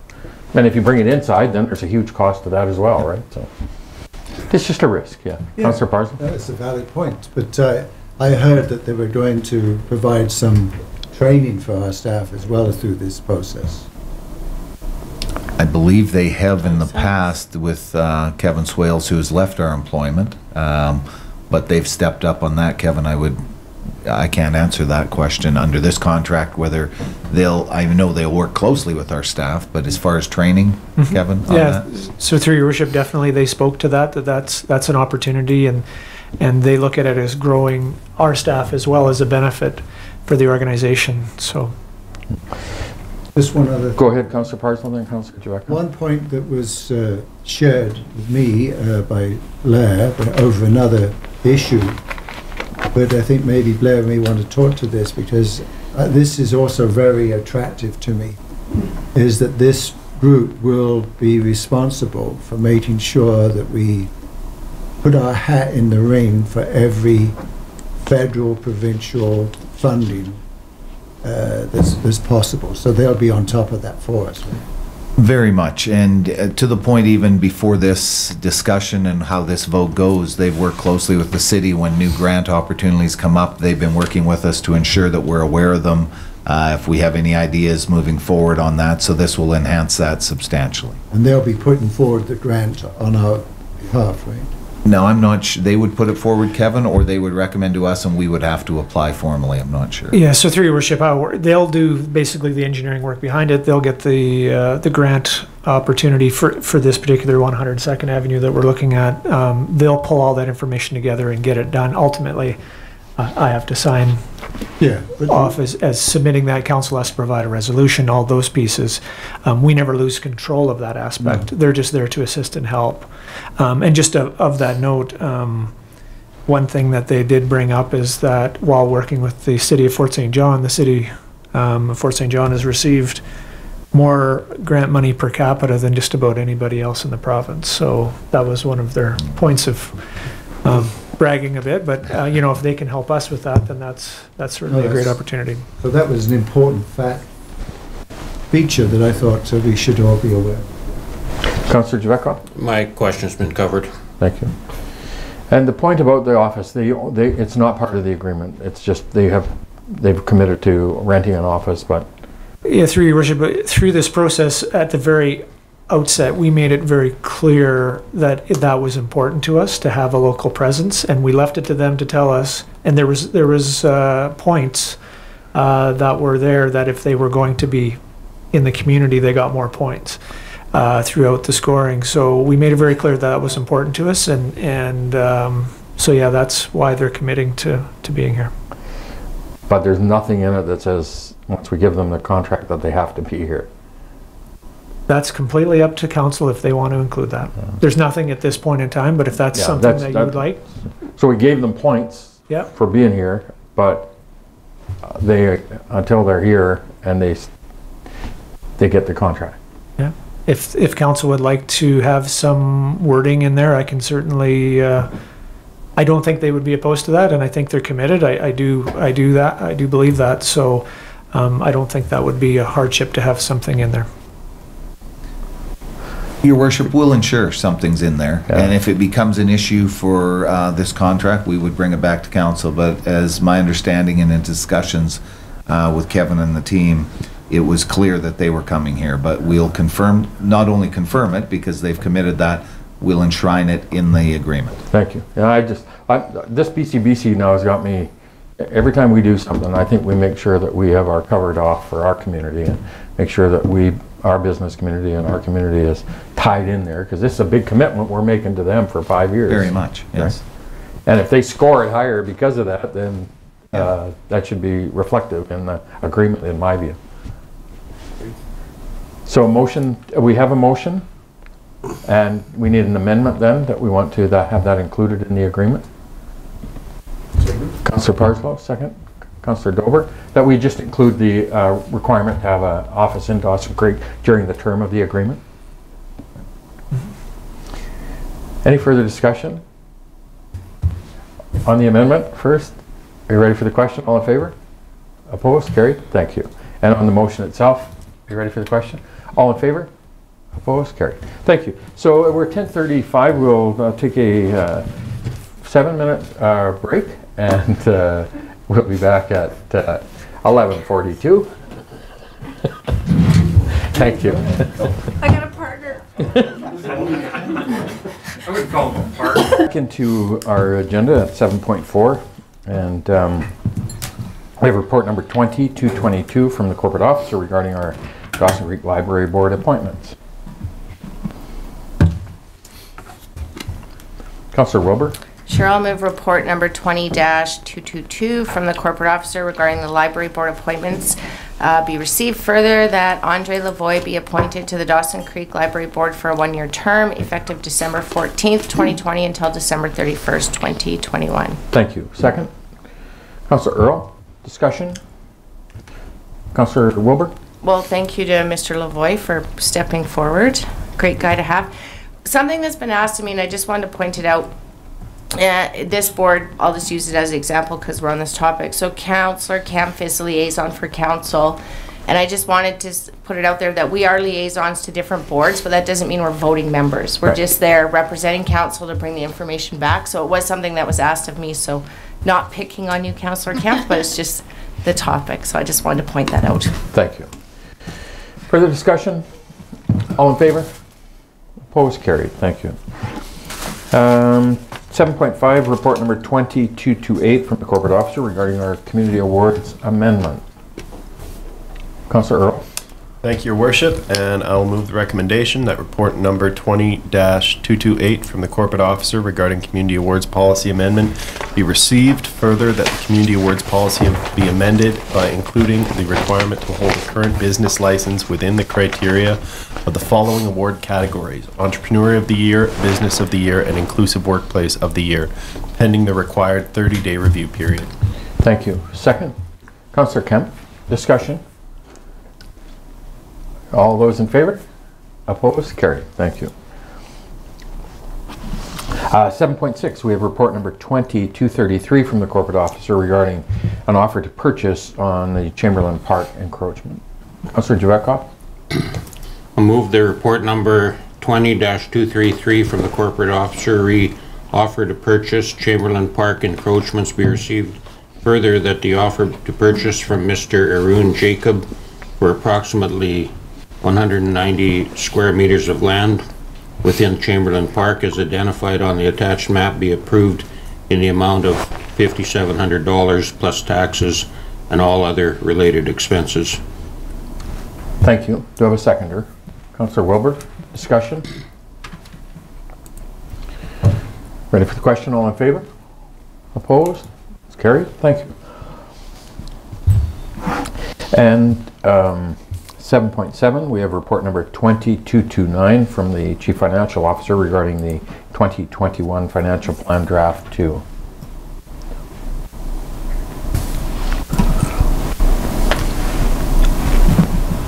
Councillor Wilbur. I will move the recommendation that it be received for discussion. Thank you. Do I have a seconder? Councillor Kemp. All in favor? Opposed? Carried. Go ahead. One, I would just like to say thank you to Flavia. In my absence, it has been so easy to stay up to date and follow the numbers, and I really appreciate it. So I just wanted to say thank you to Flavia for making it so easy to stay up to date and know what's going on. So thank you very much for that. Great job. Further discussion? Councillor Parslow. I don't know if this is the right time. I'm having problems supporting one component of our capital budget. When would be the time to raise that? I'm not talking about the total envelope for capital, just one of the items that's identified. Go ahead. It relates to the kitchen at the Encana Event Centre. That kitchen hasn't been used for, or the upgrade of the kitchen there. It hasn't been used for a year. Listening to medical experts on CBC radio yesterday afternoon, I'm also of the firm opinion that we won't see any use this next year. Given that they do not know whether people who get vaccinated for COVID, that doesn't mean that they won't be transmitters of COVID. So I think we should put that on hold at this time. I think we need to have in our strategic planning a full discussion about the Encana Event Centre and its future and where catering might fit into that. So that's just what I wanted to show. Okay, thank you. Blair, any? Well, it is certainly council's prerogative. As we've presented the budget and the capital, it is up for discussion. Anything such as Councillor Parslow has brought forward is up for council's review. If council so chooses that they would like to put that on hold, then we would look for a motion from council that would include. There may be the need for a report to come back. I can't tell you that if we were to put this on hold, that should the facility open, the equipment in there is going to meet the needs. That's something we would have to delve into, but I believe that anytime you have a request like this for capital, it's because it's reached its life expectancy. But I would, Ross, I'm not sure if you've got anything to add on that, but it has been part of our budget, but as is the prerogative of councils as we go through it, to look at things and make determinations that should they choose not to proceed with that, a motion would be required to withdraw that from the draft 2 of the budget at this point. Councillor Dover? Are we going to have another budget review? Like, I don't know how the whole process works, but yeah. I was also going to, just speaking to the kitchen equipment capital, I've been in the business a long time, so I was going to set up with Dustin just to go through the kitchen and see, because our kitchen equipment, we replace it 7 years is kind of the life, but we operate 20 hours a day, 365 days a year. So I just wanted to kind of go look through everything, and it just seemed a little higher than what I'm used to, but I was just wondering if there's going to be another day where we go through it. So, sorry, Your Worship, yes, on January 21st, next meeting, we have a draft 3 discussion. Okay. Yes.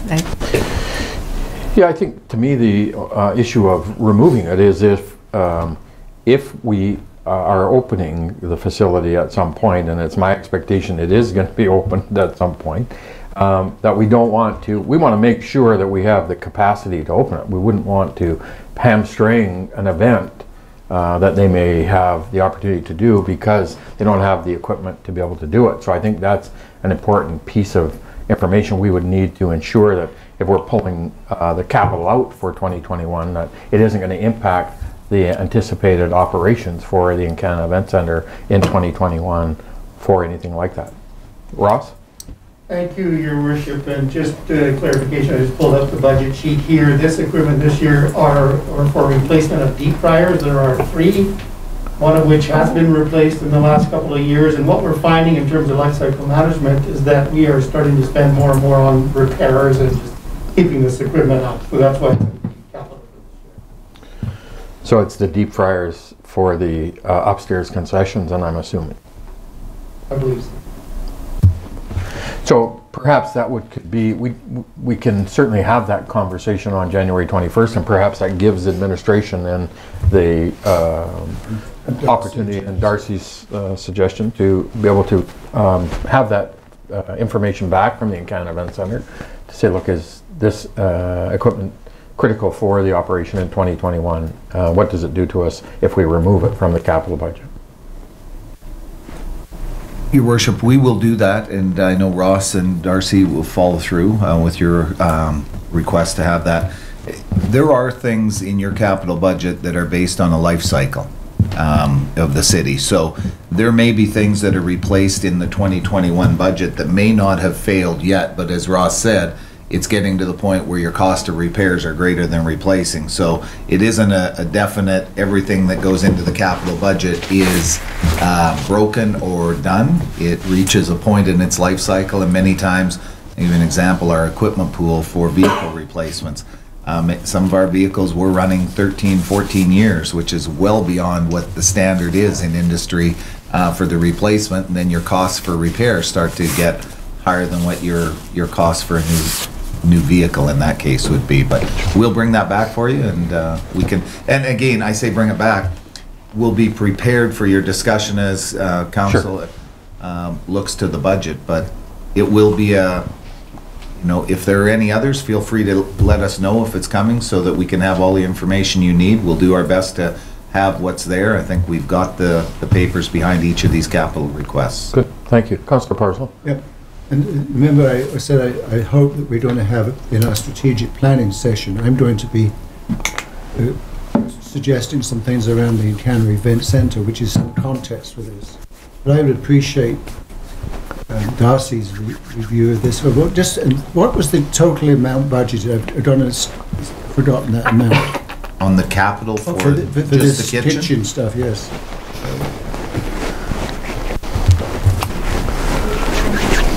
$75,000. Thank you. Thank you. Thank you. Any further discussion? Councillor Dober? Sorry, just one thing with the kitchen equipment and stuff. Who does the repair? Like, is it the city that looks after? No, that's contracted. Like, it's contracted out, Yes. but is the city responsible for those contracts? Global. Spectre. So Global okay. would do those. We have an overall contract with Global Spectrum to run the Encana Event Center Yeah. based on a set amount that we give each year. They're responsible beyond that, but the capital investment and so on comes to the city because it's our building and our equipment. So when they're repairing a deep fryer, it's Spectre that Yes. looks after the cost of that? Correct. Yeah. Make sure I'm nodding The here. cost of it. They arrange for it. The bills come back to the city. For the actual Big maintenance, And for the repair of let's say a deep fryer. That comes out of their annual It's through the budget. expense. that's out of their cost, Their allotment annual. Out of their Still on money, 1.5 but- subsidy? 1.65 Yes. million. Not the one. Five subsidy. Further discussion on the report? So a motion?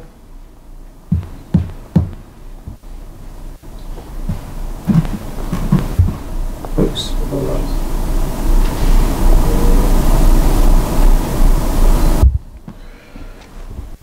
So we received for discussion, we don't have any further direction that we want to provide?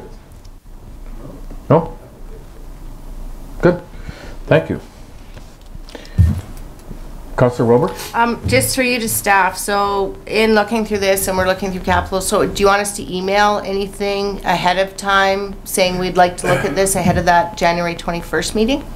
It'll be helpful. We'll have the information we need there, but I'm going to defer to the mayor who will So- chair the meeting of council. So, I think we need to, I don't want these guys going to a bunch of work that, if it's only, like, we all can't be giving them 10 items is my worry, right? I'm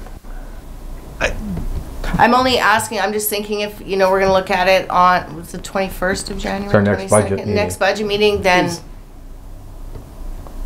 it was just a thought, like, I don't wanna lambaste them at the last minute either. Blair? Your worship, so the 21st of January, is it? Yes. That's the third part of this. I mean, we can do anything to any budget prior to adopting our final budget as a mayor and council. Much of this discussion takes place at the first and the second and carries through as we learn. So we're open to it, but this is going to be the third part of this budget. So you're getting down. We started a process at council's wish to do it much earlier. We're getting down to the point where I think it's fine tuning of the budget now versus a full reconsideration. But if it's a full reconsideration, we'll make that happen. Yeah, we just had a public consultation on the budget, and so if we start making major significant swings to it, then we need to re-engage the public, ensuring that we keep the public informed on what the process is and what we're doing. So, go ahead. I have full confidence that my colleagues went through step 1 and 2 and got us here. But the only reason I'm asking is just because Councillor Parzel has brought up this particular item, and so I'm thinking we'll be discussing that on the 21st. So that's the only reason I was asking. I am fully confident that everyone has got to where we are by making sound decisions and talking to the public. But that was just why I'd asked, because that one item was pointed out. Sure. Your Worship, I would say this, if I could, any questions of any councillors, whether it's with the operational side or the capital side, don't hesitate to either give a call, come sit in my office, send me a note. I will make sure the information is put together for you, whatever you need. Perfect, thank you. Councillor Parslow? Yeah, just, I did say also, but I was comfortable with the capital envelope. Yes. And yes. When I it was starting to get cold, so I went through all the capital items again. And because they're nicely laid out, doesn't take, and the only one that I really had questions about was this one. So that's why I raised it. Perfect. No, thank you. Perfect. Thank you. 7.8, we have report number 2235 from the General Manager of Development Services regarding the sanitary sewer master plan update. Councillor Parslow. I'd like to move the recommendation, which reads that report 20-235 from the General Manager of Development Services sanitary sewer master plan update be received. Further, the Council directs staff to proceed with the following for 2021 as identified in the KWL report. 1. Additional flow monitoring in the sanitary system and model calibration. 2. Cleaning of the main trunk line to regain capacity. Pre-design for relief sewer bypass and pump stations. Number 4, identify and complete some sanitary manhole sealing in critical areas. And 5, identify and complete the installation of low-level pump systems for some individual properties. Thank you. Do I have a seconder? Councillor Earl, discussion. Go ahead. Again, just re-emphasizing what has been stated, but this is a complex problem. And I think this is, obviously it can't be fixed, as you just said earlier, in a few years. And I know this, the anguish of some of our residents is forefront in our minds. So this, to me, is obviously taking the advice of people who know what they're doing, as well as staff. This is what's needed to move forward as we try to solve these complex problems. The one item that I was surprised at was the fact that the main trunk was not operating at capacity, and that cleaning of that main trunk was necessary. And so my question is, should the cleaning of the main trunk be done on a regular basis? Are they recommending, like, this main trunk is what, 8 years old or 7 years old?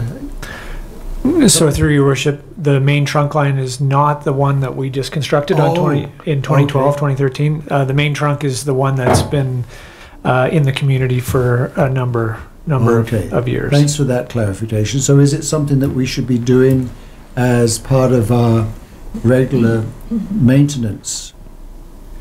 So through your worship, it will need to be done on some sort of a regular time frame. And when I say regular, it might be every 5 to 10 years. And the reason I say that is because the trunk main is it's extremely difficult to flush. It's something that we cannot do in-house. We do not have the resources or the equipment to do so.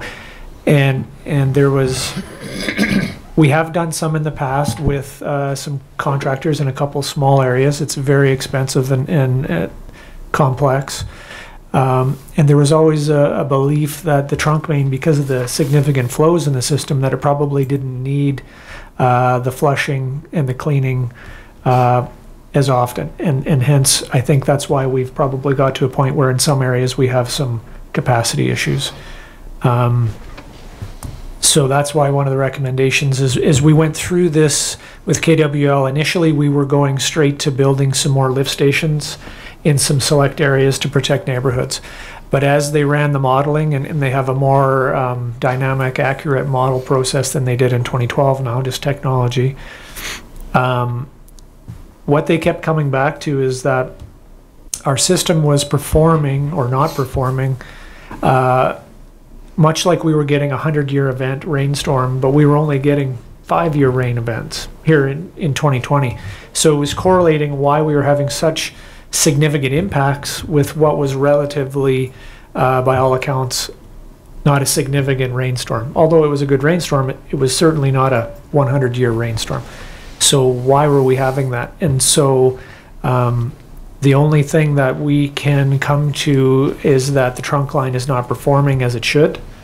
And so that is, as they call, low-hanging fruit, and we should deal with that initially. That's going to regain some capacity, but they also do warn in the report that that's not going to solve all the problems. That's just going to get us back to where we need to be. And with some additional flow monitoring, we're going to determine what our next steps are. And we believe that there will still be possibly some lift stations or that additional bypass trunk line that they're identifying in the report. Can I just ask a supplementary? Sure. So thanks, Kevin. So where I'm coming from is, if this is, and I understand the need to do this work so that we can do the calibration of our system. If this, as this is an expensive endeavor beyond the capacity of the city, is this one of those items that we should, as you said, put on a recurring platform, let's say once every 7 years, and budget for that each year so that we have the funding for that? I mean, what is the total cost? I've forgotten. Was it 500,000 for this? Yeah, through your worship, we're estimating that it's going to be somewhere in that neighborhood of $500,000 to do that. Could be either side of that. So should this be, we set aside something each year for this and identify it as such? That's just, but the rest I have no further questions. Just that thought. Thank you. Councillor Dover. I definitely, this is a little bit new to me, so I might, some of it might be done, but I appreciate all the things that have been getting done around the city. But to me, this is like, you know, needs to be like a top priority, getting this stuff done. And I know some of it's 2021, 2022, 2023, but you know, like Karen Crosby's letter this morning about how many backups she's had, like, to me that's unacceptable in the community. And I know we're talking about borrowing money for roads, which, you know, I also think is important, but you know, in my mind, this would be ahead of that. Getting it done and, you know, getting the city operating properly. You know, I know there's lots of other areas in town that there's sewer problems and there's been pump stations put in, and I think they've helped, but you know, I just think I'd rather have a pothole in front of my house than sewer backing up. To me, this, you know, if I was to prioritize what's important for the city, this would be close to the top of the list. Thanks, Darcy. I think honestly the aspect to me is the complexities of the sewer system, sanitary sewer system, in terms of how it's integrated and how it manages and what is going to be required. And we have some long-term aspects to it in terms of our sewage lagoons and the treatment of the sewage, and huge implications down there, how we manage it, and then the intricacy of engineering a system that helps ensure that the Crosbys or the Ezards or Penny M's, the residents in our community, don't experience this. And so to me, and that's kind of how I'm really thinking about it today, is short term, we have these areas that we've identified in the community that are being impacted, and we got to find a short-term solution to minimize the risk for them however we can, and then put that long-term planning mechanism in place that this report helps us to identify and move forward, and the prioritization of and that's why, to me, this whole thing about capital and why it's so important is this is a biggie to me as well, right, in terms of having had it twice this summer, those residents who impacted an experience that should never ever, that's our goal of zero, right? It should be, the girls that work at the maternity ward don't go to work every day saying I get to drop one baby this month. Zero should be the expectation of sewage events, and that should be our goal, right? We try to accomplish and get these fixed, and so we got some short-term things that we can do, and I really like the idea of that pre-design of that bypass and pump stations, and then some of this the sanitary manhole sealing in those critical areas to try to help minimize that risk. So I really like the way it's moving forward, and we just gotta prioritize it.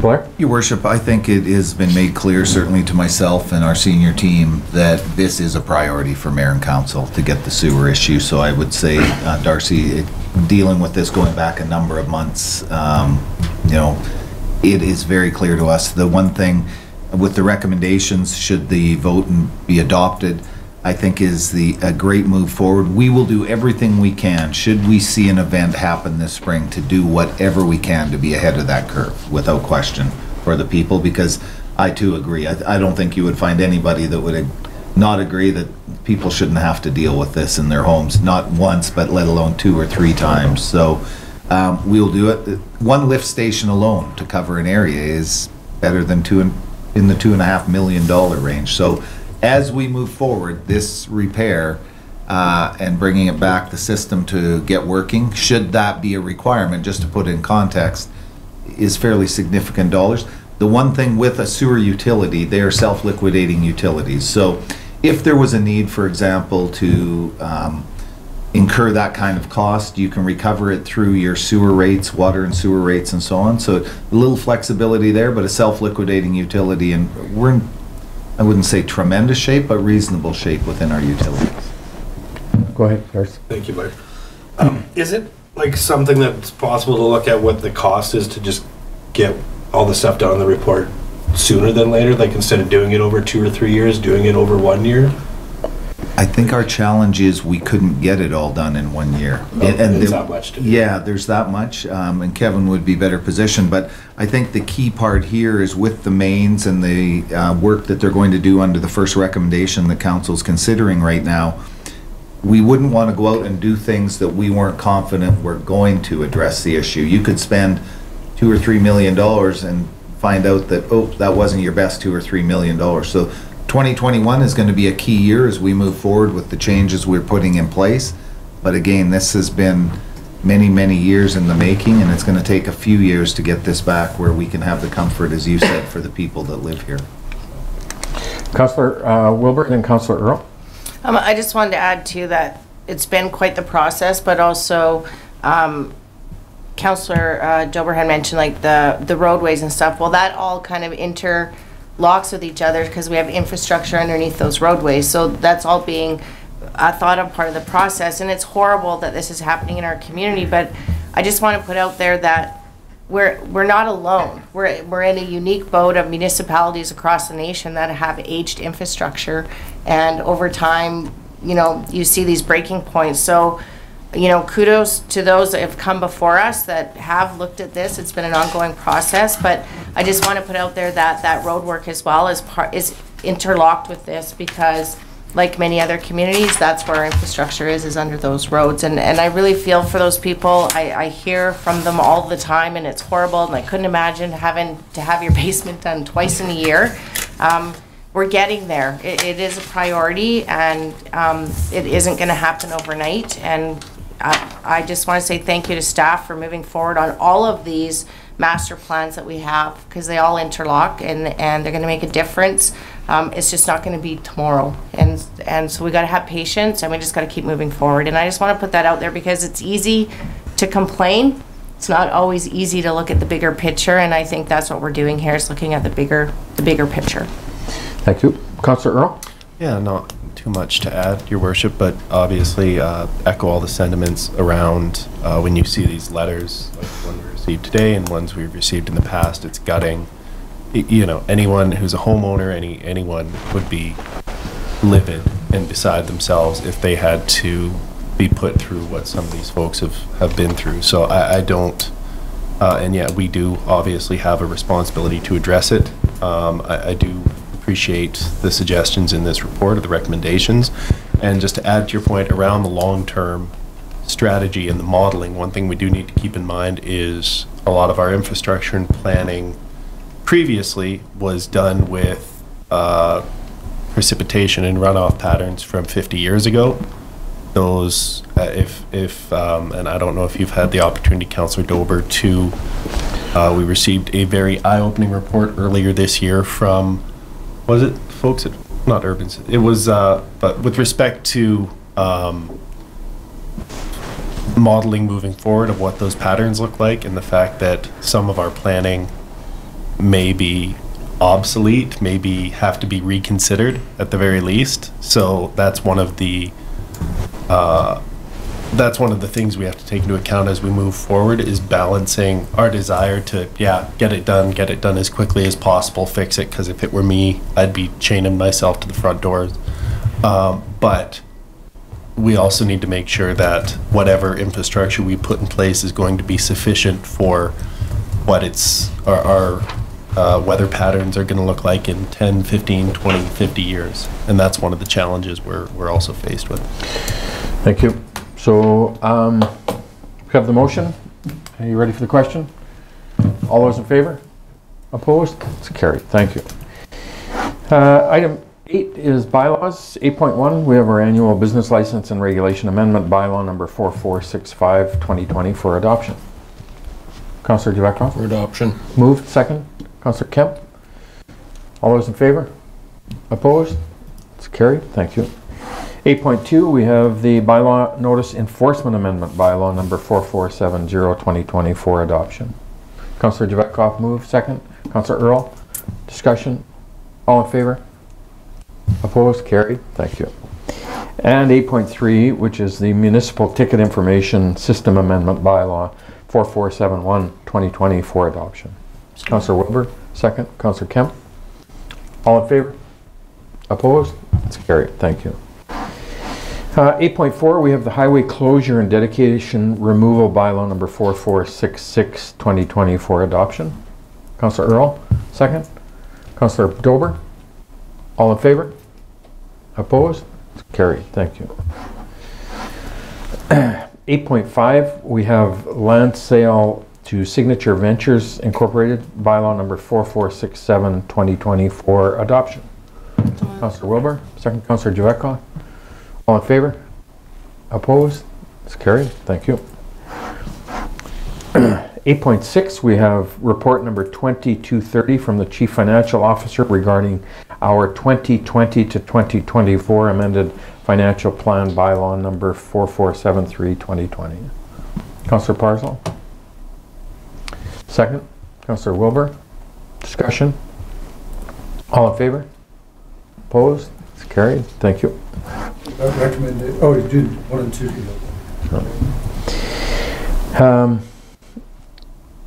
Let me catch up. And we have to do number 3. It was number 2. Number 2. 1 and 2. It was 3 in one document, but she's quickly changed it. She was testing us. I was going with 3. Recommendation number 2. Councillor Earl, second. Councillor Dover. Discussion? All in favor? Opposed? Carried. Thank you. So much Flavia. She's testing. Who moved it? Yeah. The second one? Or the third one? The second one was moved by Earl, seconded by Dover. 8.7, we have report number 2231 from the Chief Financial Officer regarding the 2021 Revenue Anticipation Borrowing Bylaw number 4474 2020. Councillor Wilbur is moved. Second. Councillor Parslow. Discussion? Flavia, just our annual regular bylaw that puts in place the ability for us to have a borrowing, revenue borrowing if required. Exactly. Right. Good. Thank you. And we have to have it done by December 31st. Yes, to be available for next year. Yes. Can't do it on January 21st. Your Worship, I Go always ahead, Blair. like to jump in. There are people, when you see a revenue anticipation borrowing bylaw, they think we're borrowing the money, and I know it was just said that we're not. It's clear we don't collect our taxes till mid-year, which, you know, in order for the city to run, we need the ability, we have dollars that come in, but should you need dollars to run your city prior to your tax collection, this is what allows that to happen. It is rare that we engage in this, but it is not that the city's running out to borrow $18 million just to run the operations of the city. And, you know, there are questions that come, and fair questions when people read that. So just to be clear on that. Thank you.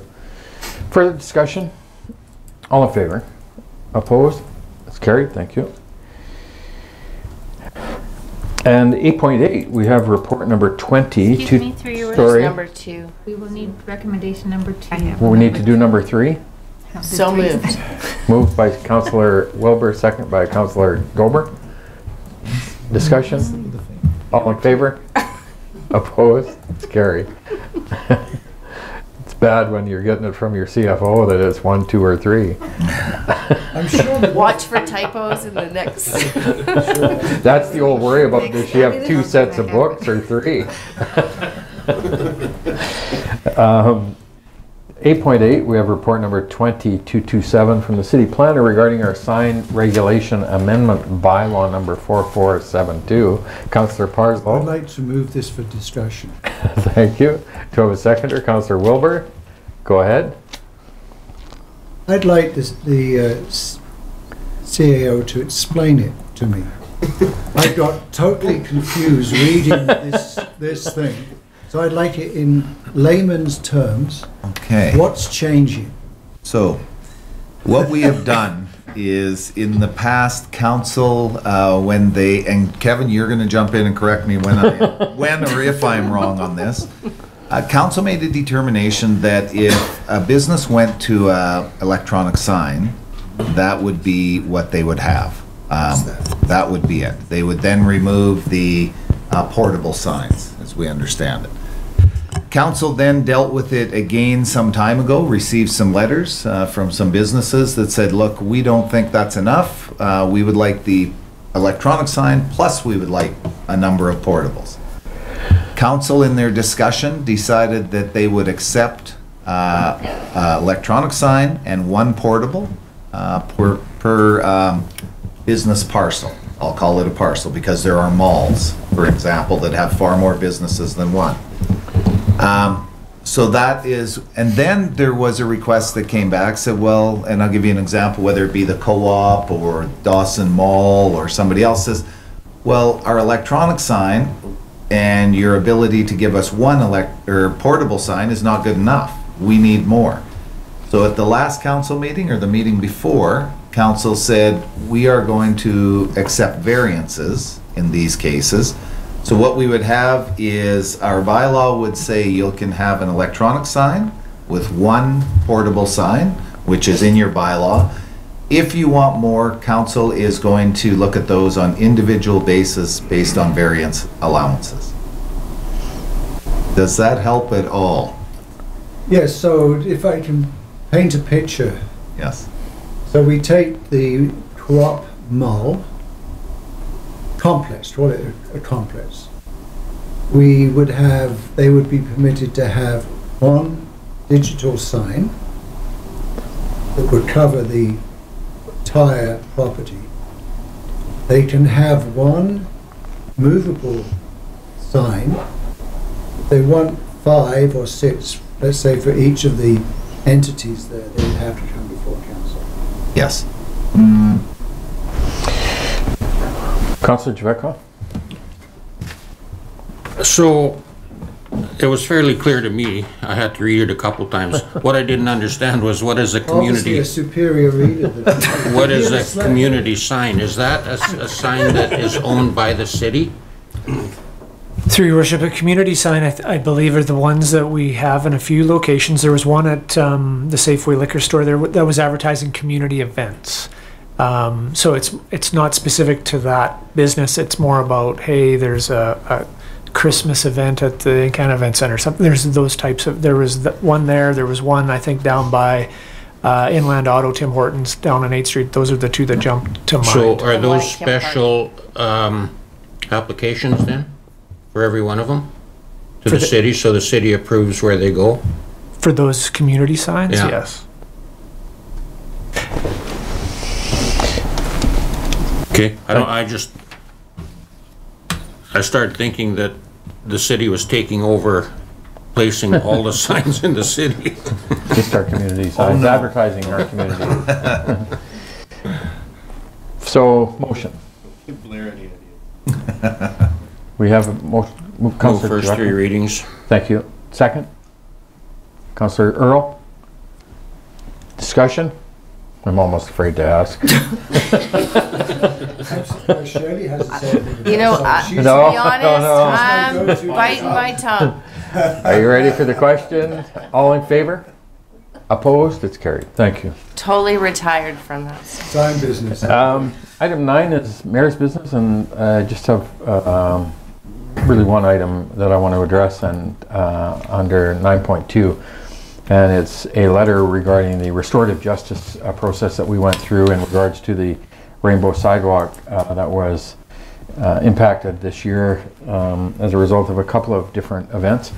The RCMP, who spent a considerable amount of time investigating the events of the what we'll call vandalism, vehicles spinning out and spray painting different things on the signs, and the RCMP were successful in identifying one of the individuals involved in one of the events, and so they approached the city as well as I think the Dawson Creek Pride Society, and talked about going through a restorative justice process with the individual rather than proceed to the courts for potentially criminal charges for the action. And the young individual who was involved in it wanted to proceed with the process under a restorative justice process, and so we met with him and along with the RCMP and the Dawson Creek Pride Society, and we had a very good discussion with the individual and talked about the consequences of actions and how the reputation of our community was impacted by the event and the actions. And certainly through that process we were felt that it was really sincere, that he was taking responsibility for their actions, and that we agreed to a process. And so individuals written a letter to the city, and I want to read that. To whom it may concern, I am writing this letter of apology regarding the incident that occurred on the Rainbow Crosswalk this past June. I am sorry that my actions caused there to be time spent by the RCMP and the city to deal with all the negativity caused by my actions. I hope that this has not created a large impact on the public view of the city. Thank you for your time and understanding. And then the individual also wrote a letter of apology that was sent to the Dawson Creek Pride Society, and I want to read that as well. To whom it may concern, I am writing this letter of apology regarding the incident that occurred on the Rainbow Crosswalk this past June. I am sorry that my actions offended anyone or caused any hard feelings. My actions were that of a teenage boy not realizing how it would affect others or how it would make them feel. I hope you can please accept my apology to all affected by my actions. Thank you. And the other piece of this is the individual has agreed to reimburse the city for, we think about $2,500 was the cost that we incurred as a result of painting the sidewalk and repainting it, and so the individuals agreed to reimburse 1/3 of that. There were 3 separate events that caused the damage, and so the individual has agreed to repay the city 1/3 of those costs for $850, I think. And so, you know, and so certainly we had some discussion about this, and really, to me, this is a real appropriate way to be able to handle an act of a young individual who made a mistake, and he's owning up to that mistake he made and willing to accept the consequences of trying to make good on how it impacted the community and the Pride Society and the residents and the reputation of our community. And and we did indicate that as a result of that, we certainly would be dealing with this in public. It was a very public event for all of us trying to respond to it. So I wanted to take that opportunity to update Council. Councillor Parslow? Well, I've always been a fan of restorative justice practices, and I applaud all who've been involved in following this. But I don't know if you're in a position to answer this question. Who facilitated this? So the RCMP were really the ones that approached Blair, and Blair and I talked about it, and were we willing to proceed through a restorative justice process with the individual, and then also with the Dawson Creek Pride Society. And so it was really through the RCMP, the actions and the initiative of the RCMP. Well, I appreciate that as well, but where I'm coming from here is I'm not aware of it for Dawson Creek, but I'm aware of it through the role of some of my colleagues that in some parts of the province they seem to have a restorative justice council and a reservoir of trained facilitators for doing this. And so I'm just one community that I know of is Kelowna. My friend there who lived in Westbank, former school superintendent, the only reason I know about that is because he was heavily involved in it. Is it something that we need to in liaison with the RCMP and others, equip ourselves with? We've got some wonderful people who do a lot of mediation work in our community, because I really like it. Young people make mistakes, all of us make mistakes, and this is a much better way of dealing with them, and also sometimes in cross-cultural issues, particularly. Sure. Maybe we'll take that aside, and Blair and we can talk to the RCMP about it and see if there's a formal process that we can find a way to adopt and implement. We can certainly do that, Your Worship, and check, see if it's... We'll bring that back to Council. Yeah, no, it's great. Good for the initiative. I think that's great. Councillor Earl? One other thing I'd add, in addition to Charlie's sentiments, I'd certainly be happy to learn more about what our capacity is in the city with respect to restorative justice, but I'd also just highlight the timeliness compared to had this particular issue worked its way through our criminal justice system, court system.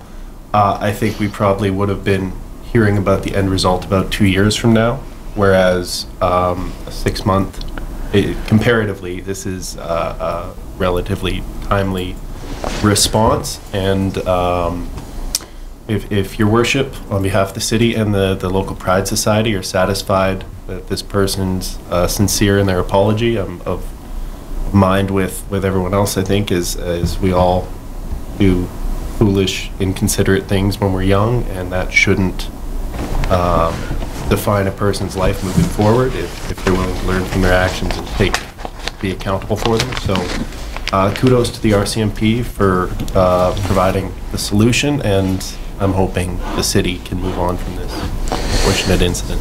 Thank you. Blair? Your Worship, just for those that may be watching or reading the agenda, it is signed anonymous for the reason it is a young person, and by law, that's why. So it isn't somebody trying to be smart here and not put their name on. It's a requirement put forward by the RCMP as well. So. Yeah, I think to me the actions of the individual, and along with his parents, and putting some accountability and responsibility to their actions, and so I'm pleased with the outcome. Thank you. 9.3, we had the Dawson Creek Community Awards, and we dealt with that under delegation, so we have no need to deal with that now. There CAO update, Blair? Your Worship. Your Worship, there's the motion put forward through Councillor. I was going to ignore that one. That was one word. Councillor who? So we have Councillor Dover's motion that we would direct administration to bring a report back to deal with the implications of the operational requirements to extend the hours of and at the pool, and to review the rates that we're currently charging at a reduced level. Councillor Dover? To move a report forward, that would mean it would have to be the next. Yes. So is it possible to just move the rates up as of January first and then have a report on the hours? Because it's clear on the website that the reduced rates was very temporary. It says that right on there. Like, and if you said we're already going backwards on that, why are we? We're heavily discounting it right now. So through you, your worship, to Councillor Dober, yes, it is. It would take a motion of council. So whether it be at this time, I would look for procedural, but it would take a motion of this board to direct administration to change where we're at. And whether that was beginning on January 1st, for example, or a date chosen by this board, we could accommodate. Brenda? Through your worship, the motion that was moved forward to this time was to return to the previous fees, which would come into effect immediately after the motion was passed.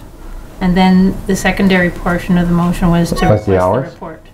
Okay. So probably it would be up to Flavia how soon that could become in effect. Worship, actually the bill is Ross, because with facilities we have a different timing of changing prices, so. Thank you, through your worship. I'd have to defer to my recreation manager. I mean, it'd be a matter of informing staff, putting the fees together formally, communication plan. So right now we do registered swims, so pretty well the next 2 weeks are already paid for. So the fees would be best to be January 2nd if we were going to increase them as of January 2nd, because we haven't added those swims yet. Okay. Go ahead, Councillor Dober, and then Councillor Wilbur. Just one thing, like I think it was a good idea to discount the swimming, but now people, that's the new expectation.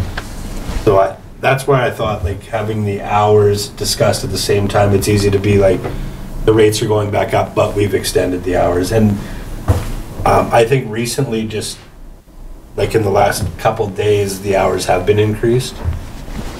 Correct? To your worship, yes. I didn't think we had amended the hours.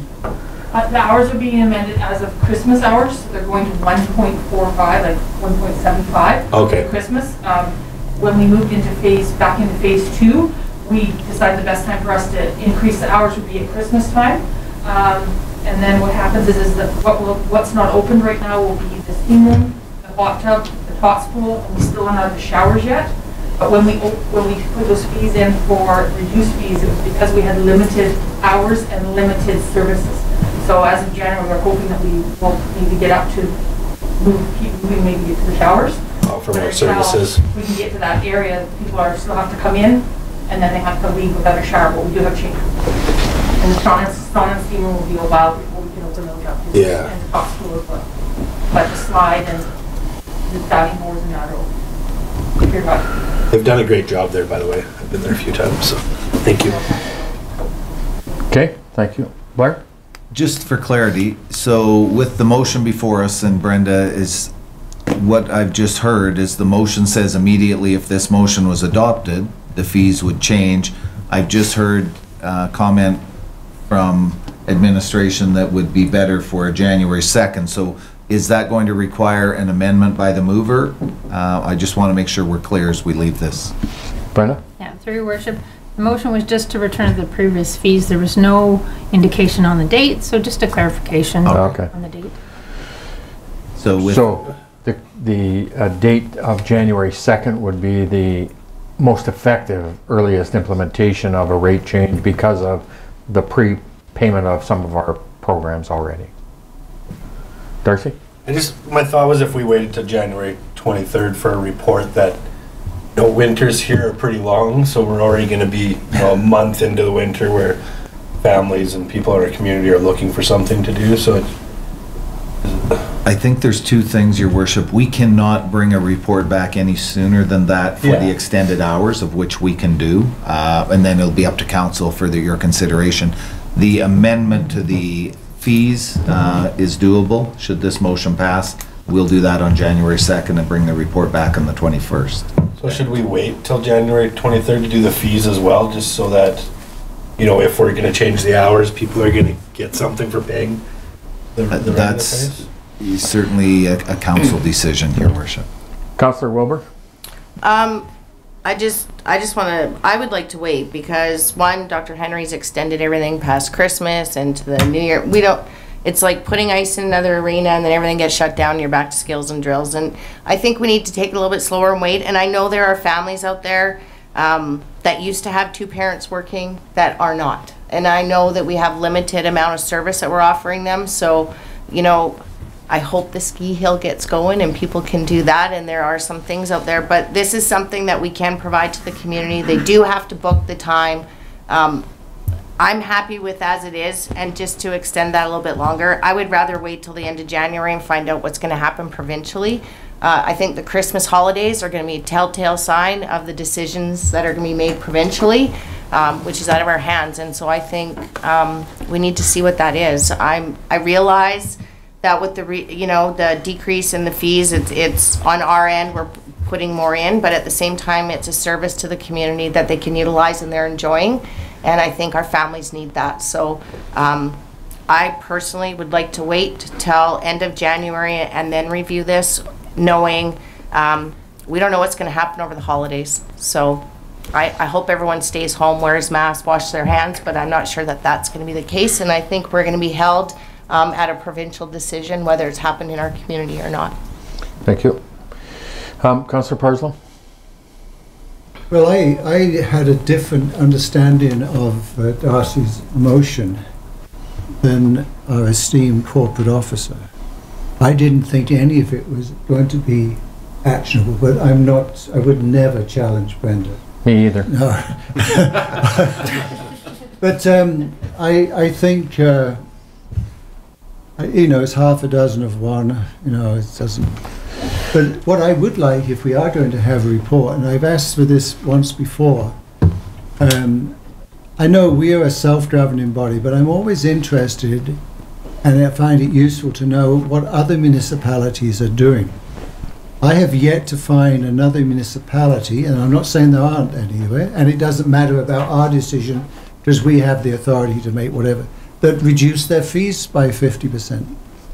I don't know. I haven't found one, but I've only maybe 5 friends in 5 different communities who go swimming. They have reduced ours, but they still pay the same fee. But that's regardless. I think it is probably wise to wait and have a proper report. Well, I'd like to know what's going on, in particularly our northern communities with swimming. I do agree that we have a wonderful facility there, and it is important to have some recreation for people. I just can't help but say that one more thing about recreation. There was an interesting program on the community of Yellowknife this morning. Did any of you see that? How the community volunteers have set up, and I forget the number, it's 11 sheets of ice outside. They've got 5 or so many hockey rinks, and they had they had images of all that, and I just thought, wow, what a community! Volunteers doing all that stuff to enable some form of recreation to happen. So hats off to Yellowknife. But there we've got people, contained by COVID in a northern community. Maybe we can we not see if some people would like to get the what I call the Julian Neal Memorial Arena open again, or wherever else there's a boarded outside potential skating hockey area. I only know of one. There used to be many. Do you know of any more outside ones? No, just the one. Christian. Thank you. So the motion is that we're going to revert back to previous rates, and a report will be brought back on January 21st.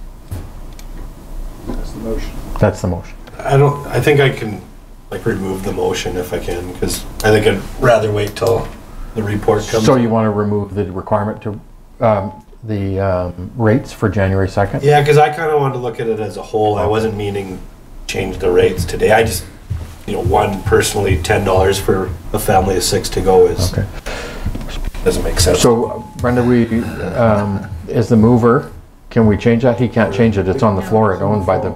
So we have to just make an amendment. Yeah. We can make an amendment to the. We can either amend it, or what has been done in the past is council may wish to just defeat the Defeat motion it? and start fresh. Sure. Okay, Councillor Earl? Oh, I was gonna, Okay. let's do, All right. let's, So the motion is that rates on January 2nd and a report coming on January 21st for the Aquatic Center. All those in favor? Opposed? It's defeated. Councillor Dober? Want to make another one? Can you make a motion on the same time? Yeah, just with an amended date. So you want to make the motion, same motion on the rates and the report. The report would deal with the rates And hours. and the hours on January 21st. Changes the intent. It's a new It was an motion. amendment, this is a new. Brenda, is it appropriate? I believe so. Oh, but we're under the, so this is under mayor's business as well, right? So it was defeated. It's certainly. Let's have the motion. I'm going to accept it. Councillor Dober, second. Councillor Earl, that we're going to have a report brought back on January 21st with a recommendation for the rates and the hours for the Kenmore Aquatic Center. Councillor, it was moved by Councillor Dober, seconded by Councillor Earl. Go ahead, Councillor Earl. I was just gonna add, if that report, as to Councillor Parslow's point, could involve any comparatives with other rural northern communities around what they did with their rates, or if there was any deviation from what we did, or we were the lone, just Yeah. any insight into that, just so we're not Ross? guessing. Thank you, through your worship. Just a note that staff, I would suggest almost weekly are on a conference call with the BC Recreation and Parks Association and doing just that. Talking about what are you doing, what are your rates, what's open, what's not open. And in fact, have that information. There are Google worksheets that we work off of and see, so we can fairly easily present some statistics and understand what other communities. Good, thank you. Further discussion? All those in favor? Opposed? It's carried, thank you. Well, that was easy. That was easy. Very complicated. It's Darcy's fault. I'm learning. Can I, Blair, anything? No, your worship, we've covered everything, Okay. and Consent calendar. Motion to accept consent, Councillor Parslow, Councillor Kemp. All in favor? Opposed, carried. Anybody want to lift anything from the consent calendar? Councillor Parslow?